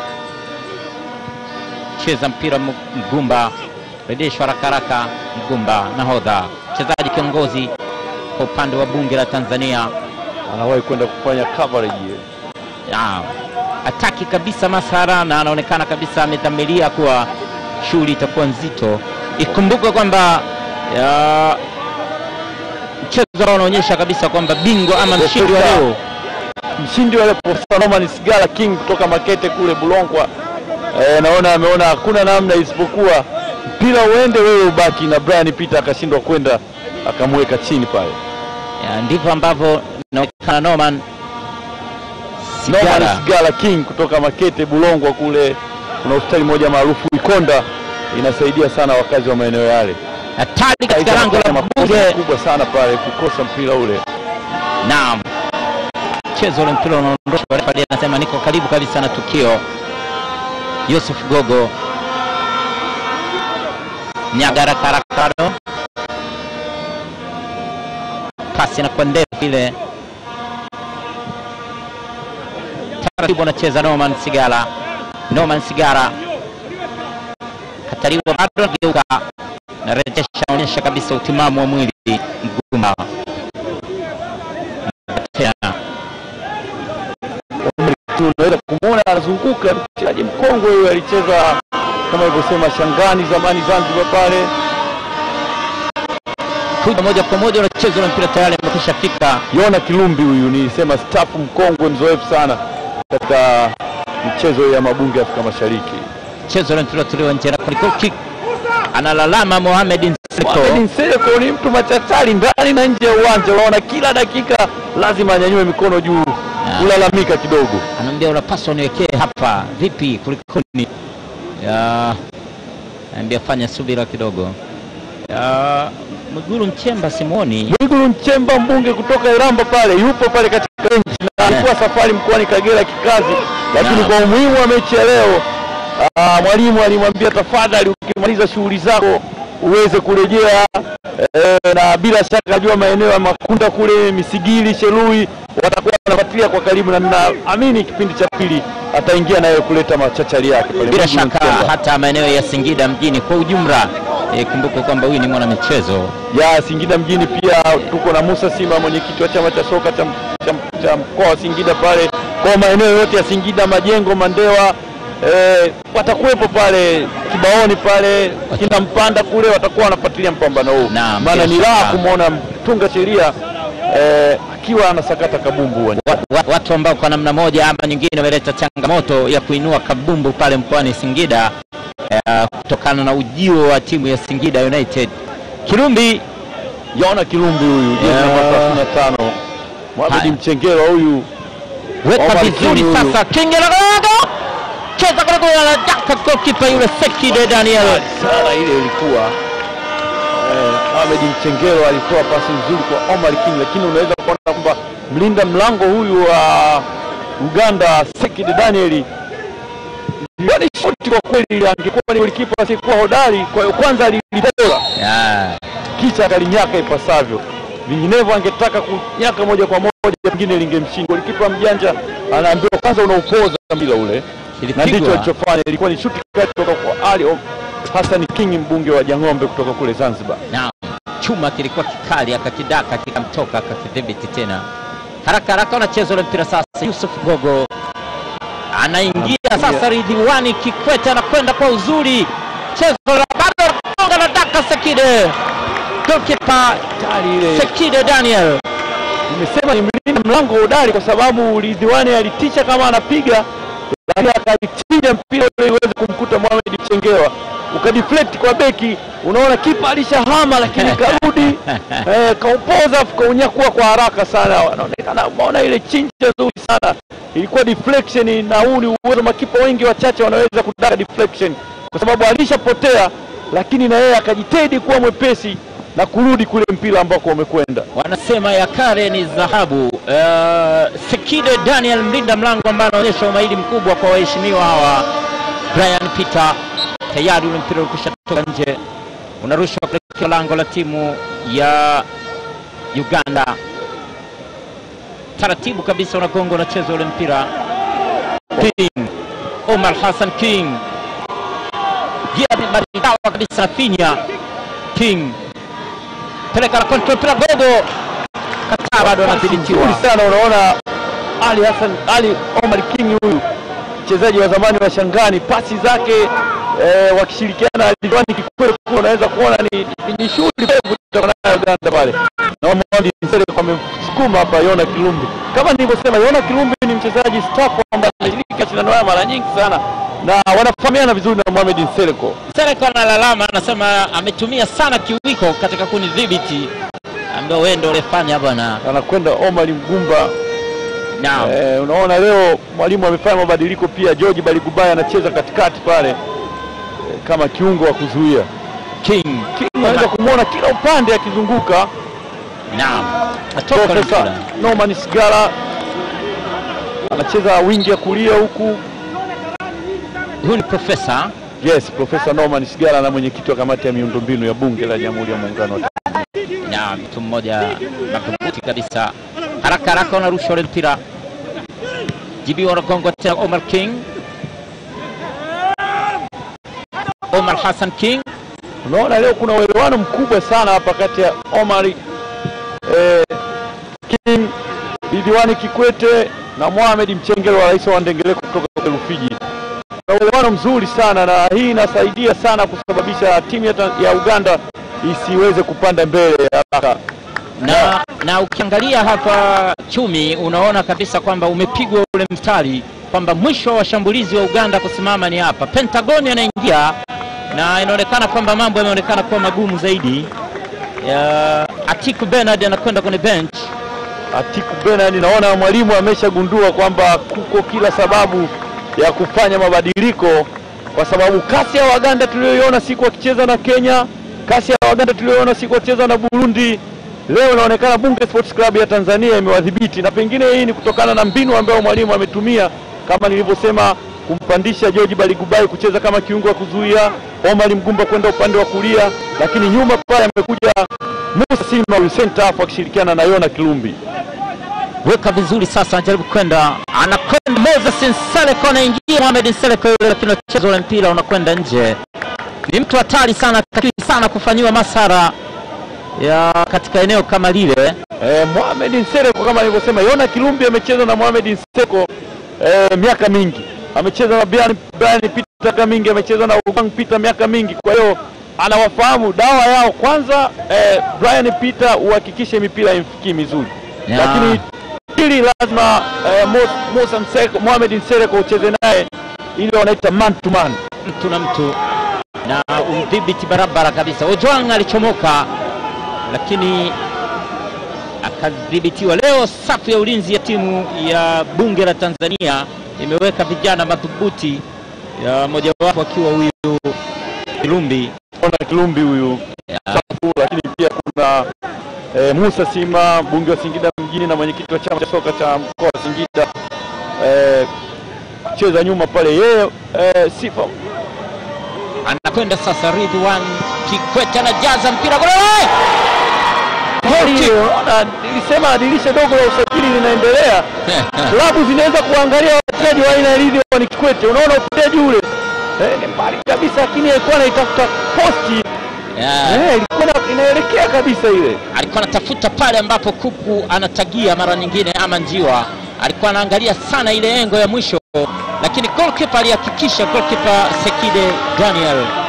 Naona benchi imeshika, naona Fatema Saimu Kasarakasi yule kutoka Mbulu vijijini kule maeneo ya Dongo Beshi Aidom, ameshika kichwa pale, na kila mtu anahamu Bunge Sports Club ipate goli, kwa sababu ikipata goli kawaida yake Fatema Saimu lazima akaruke sarakasi zake zile katika kusherehesha. Sasa natamani kumuona anaingia uwanjani alafu yuko katika benchi lile, sijui itakuwaje. Narusha mpira kuelekezwa katika lango la Bunge la Tanzania. Kumbuka tu matangazo yanawajia moja kwa moja kutoka uwanja wa Uhuru jijini Dar es Salaam, uwanja mkongwe kabisa kwa mambo haya ya soka. Itakumbukwa kwamba tangu mwaka 1961 uwanja huu hutumika kwa shughuli kama hizi, hali kadhalika zile za kijamii. Naona mwalimu mbinu yake ya kumpeleka kulia kule Omar Mgumba, lakini pia kumpandisha pale George Baligubai kucheza kiungo wa kuzuia na kumleta Yona Kilumbi, kwa kweli imekuwa na tija sana kwa upande wa timu ya Bunge Sports Club. Lakini hata hivyo mchezo huu ni salama zaidi ikiwa timu ya Bunge Sports Club itashinda mchezo, kwa sababu unakumbuka Uganda wao jumla ya magoli wanayo ni magoli 10 na wameruhusu goli moja tu. Kwa hiyo kama tulivyosema, magoli pia ni mtaji, lakini kitu muhimu sana ni kuhakikisha kwamba Tanzania wanaibuka na ushindi ili kuendelea kuwa katika ushindani ule, vinginevyo kidogo itakuwa sio salama sana kwao. Mohamed Nseleko treka sasa, Brian anaingia, Brian Peter offside. Mbinu hii nilisema toka mwanzo, unaona katika kupunguza kasi mwalimu amewaelekeza Bunge Sports Club ya Tanzania kujaribu kucheza offside trick, lakini nazo wakati mwingine si nzuri sana, unaweza kukosea kidogo na shika kibendera asione, na mwamuzi tunaita akapeta, inakuwa tayari umejiweka katika mazingira hatarishi. Kwa washambuliaji wajanja kama Brian Peter ni hatari zaidi. Brian Peter na Mohamed Nseleko kuwafanyia hasara kama yale ni hatari zaidi. Anakwenda sasa jaribu kuingia, unacheza ule mpira kitayari, umekwisha fika walinzi wa timu ya Tanzania, bunge la Tanzania, Kilumbi yule. Yona Kilumbi naona ametoa nje, wakati mwingine anasema beki ana sifa. Bora lawama kupezea, naona Ridhiwani Kikwete amepata dhoruba hapa. Nalalamika, anaonyesha kiwiko kwamba amenipiga kiwiko bwana. Mlinzi huyu amenipiga kiwiko. Mlinzi wa vipi, unataka kutoka? Ndio, ngoja kwanza nisikilizie hali yangu vipi. Na ikumbukwe Bunge Sports Club pamoja na madaktari wao Temba na Nuru Msamba wamemchukua pia mchua misuli ule wa timu ya Yanga uliomona pale sitomwita Dr. Jacob. Unaona hii hapa aligongana kwa kiwiko. Naam. Alikuja sema for wheel ile yule ni Panado Mugema. Nadhani juzi tukitania hapa Kenya kwamba wangekuwa na mchezaji anaitwa Panado ili wala watulize ile maumivu ya kile ile adhabu ya Mwenyezi Mungu ambao wao waliahidi kuitoa, wakapigwa wao wenyewe wakapigwa sabazi. Naam. Kwenda unajibiwa tena ule mpira unajazwa tena unakwenda nje, goal kick. Bobali pale ameuacha utoke, golikipa kutoka Mchinga, golikipa namba 1 huyu Ahmed Bobali wa timu ya Bunge Sports Club. Kwa hiyo kiukweli kwa matokeo jinsi yanavyokwenda, nadhani Waganda hawana ile speed tuliyotarajia, lakini bado lazima Bunge Sports Club kwa sababu ili waendelee katika ushindani ni lazima washinde mchezo huu. Wanaongeza mashambulizi. Naam. Haraka unacheza ule mpira sasa. Peleka mpira pembeni huku. Pentagon. Kwenda bado. Jaza ule mpira lakini Katara gonga, anacheza ule mpira kwenda nje. Kona. Naona imekuwa tuliosema Kaiza yule. Huyu ni Musa Sima ule mbunge wa Singida mjini ambaye pia ni mwenyekiti wa chama cha soka. Naam, Sima jezi namba 3. Yes. Sima. Yes, Musa Sima huyo. Musa Sima jezi namba 3. Bunge kutoka Singida mjini na mwenyekiti wa chama cha soka cha mkoa wa Singida huyu. Haya. Kona ya pili kwa upande wa Uganda. Naona Kaiza Makame kutoka Chake Chake amesafisha mpira ule. Dari zimaridadi kabisa. Mpira unachezwa unaondoshwa. Mara nyingine unakubaliana na hali yako. Kapigwa dari yule mheshimiwa akanyanyua mikono akasema ewe Allah. Kanzu yule wakati zamani tukiita kanzu dari zile. Brian Peter si mtu wa mchezo kwa kweli. Alinyanyua tu mwamvuli ule. Kaambia ukija hivi ndivyo ambavyo utakavyozawadiwa. Taratibu unacheza ule mpira mbele. Mwalimu amewasisitiza sana Bunge Sports Club kuhakikisha kwamba wanacheza mpira na pasi nyingi nusu ya adui ili kutawala kuliko kucheza nusu yao. Na ndivyo ambavyo wanaonekana hii leo. Mpira mrefu kinakataa unakonga, unacheza unaondoshwa. Naona leo Yona Kilumbi uzoefu wake pale wa kuwafahamu kina Mohamed Nseleko, kina Brian Peter, Ahmed Ngwali huyu. Kocha msaidizi akisaidiana na Venance Mwamoto ambaye naye yuko katika benchi leo, maana Venance Mwamoto pia Ahmed Ngwali ni makocha wachezaji hawa. Kwa hiyo wakati mwingine jahazi wakiona inataka kuzama, Ahmed Ngwali huingia mwenyewe, lakini pia Venance Mwamoto mchezaji wa zamani wa timu ya Majimaji na timu ya taifa yuko naye katika benchi pale. Wanakwenda kuweka mipango barabara kabisa, kuweka kila kitu kinakwenda sawa. Goalkeeper Hamidu Bobali kisha anza anacheza Mgumba. Gumba anajaza mpira mrefu juu. Wacha ule mpira unatoka, utarushwa kuelekezwa lango la timu ya Bunge la Tanzania. Mara baada ya mchezo huu kutakuwa na mchezo mwingine. Naam, kutakuwa na mchezo kati ya Burundi. Bado Burundi hawajakutana na hawajacheza bado na ile Bunge la Afrika Mashariki, pia Burundi bado hawajakutana na Kenya. Naam. Na mashindano haya yatahitimishwa siku ya Jumapili. Unaona pasi ile ya Omar King. Gira vizuri bado anajichanganya ule mpira kutoka nje. Ile ilikuwa pasi nzuri sana ya mwisho kutoka kwa Ali Omar King. Anasema namna gani hapa, unaona pasi murwa, pasi iliyopimwa wanasema ile. Alimpenyezea lakini Ridhiwani hesabu zake zikawa zimejichanganya kidogo. Mheshimiwa mbunge wa Chalinze huyo. Wachezaji watatu wa Uganda trick ambao wanafanya Bunge Sports Club ya Tanzania wachezaji wa Uganda watatu wanajikuta wote wamezidi katika offside position. Ni mbinu nzuri, lakini pia ni mbinu ambayo adui akikujulia inaweza kusababishia madhara. Ni hatari zaidi. Kanyaga haraka na kwenda sasa. Naam.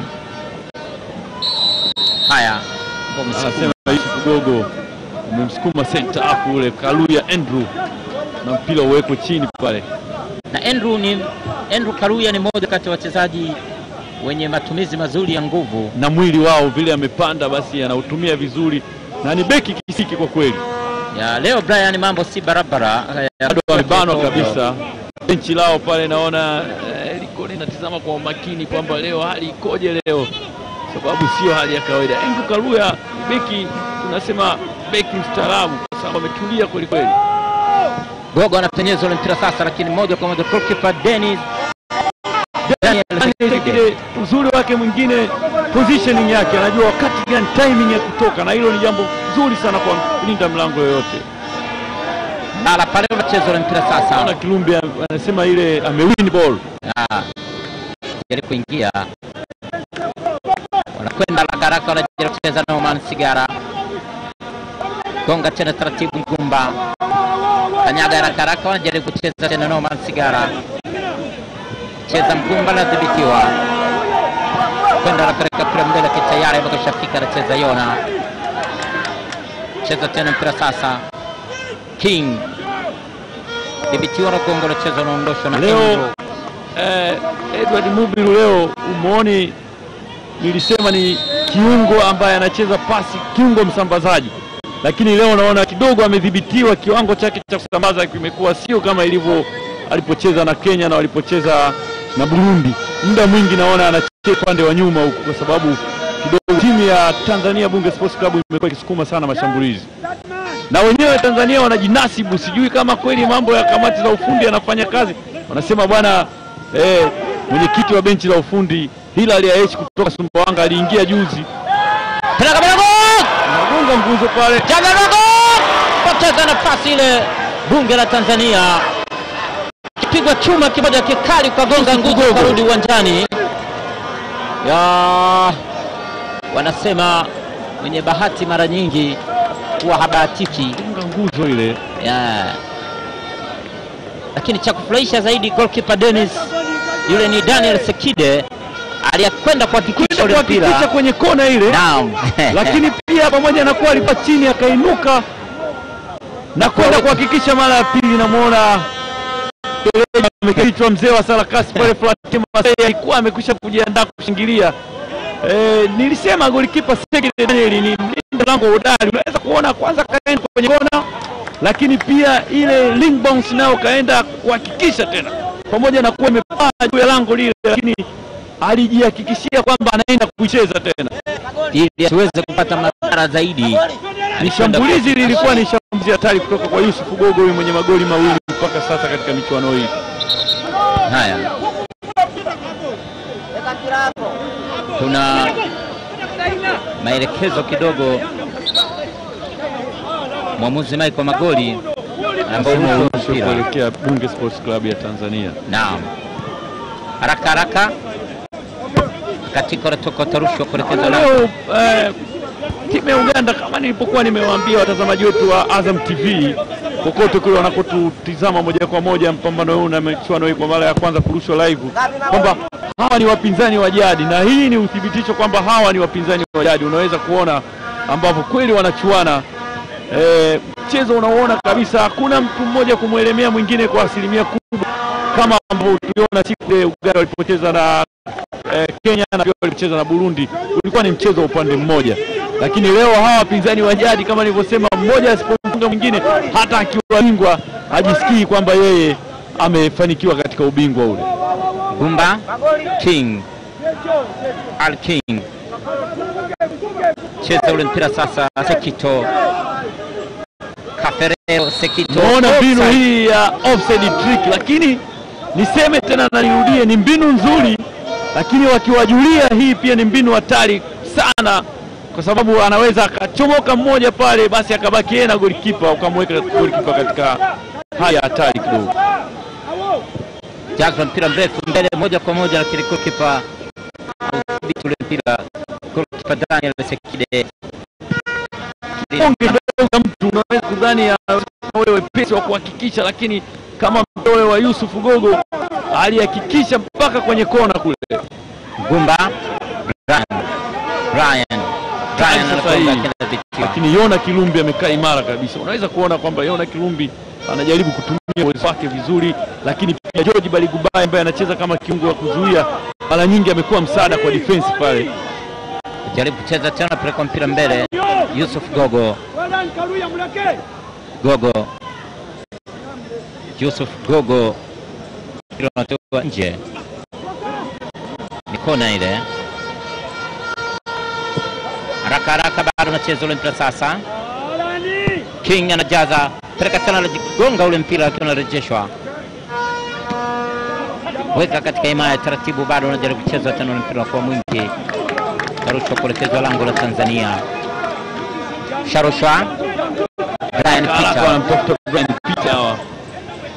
Na huyu ndio msaada kwao, na ndio sehemu leo unaona Omari Mgumba amemdhibiti sawa sawa, lakini pia pale katikati George Baligubayi pamoja na hawa viungo wa pembeni Professor Norman Sigala King, na kushoto kule Ridhiwani Kikwete wanasababisha Brian asipate mipira ile ambayo mara nyingi tumekuwa tukitarajia kuiona.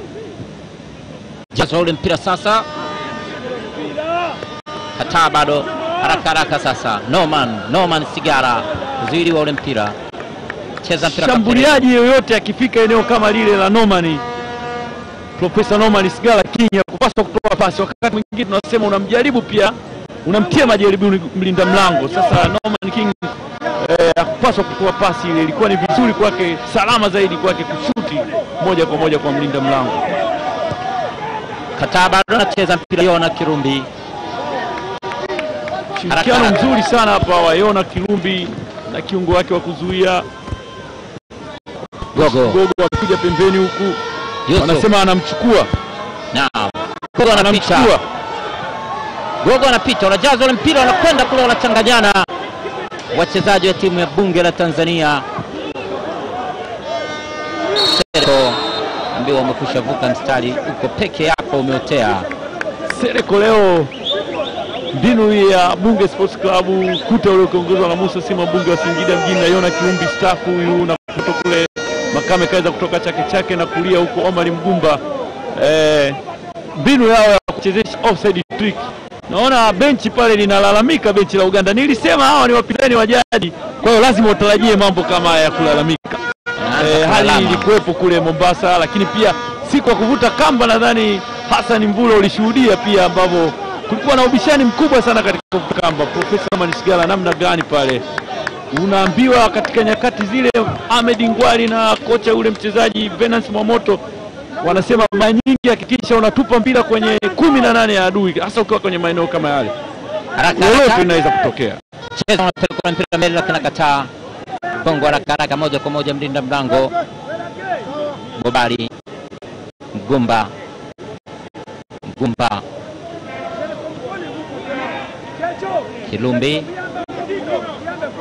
Kilumbi nyeza pasi Balidawa mpira sasa pale jia vizuri, anawekwa chini kule. Refa anasema hakuna penalty. Na hii ni moja wapo ya kuona jinsi ambavyo waamuzi, kama tulivyosema, waamuzi wa michezo hii ni wale waamuzi ambao wanatambulikana kabisa na taratibu zote za soka, pamoja na kuwa michezo inachezwa dakika 35 kwa 35, lakini kanuni zinaongoza kwamba lazima za mchezo wa soka kuanzia waamuzi maandalizi yote zingatiwa. Na muona Mchua Misuri wa Yanga yule wenyewe Bunge Sports Club, wachezaji wanamuita Dr. Jacob akiwa na Dr. Nuh Msamba kwenda kumwangalia Ridhiwani Kikwete. Alipata dhoruba ile kwa pasi moja nzuri sana kutoka kwa Ali Hassan King. Aliingia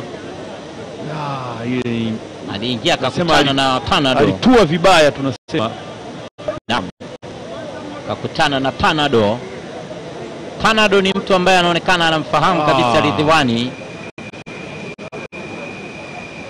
Kwa ni maeneo hatari, lakini tunasema mchezaji hodari kama huyu ukiona anarejea uwanjani ni jambo la faraja kwa Bunge Sports Club, na hasa kwa benchi la ufundi pale lililoko pale pembeni pale kuongozwa na Ahmed Ngwari pamoja na Venus Moto kutoka maeneo kule. Bila shaka maeneo yote wale wakulima nyanya, bila shaka sasa hivi watakuwa wanafuatilia mkutano huu live katika Azam TV. Tumesema ni burudani kwa wote, aliyoko Dongo Beshi, aliyoko Ilula, aliyoko Tandaimba.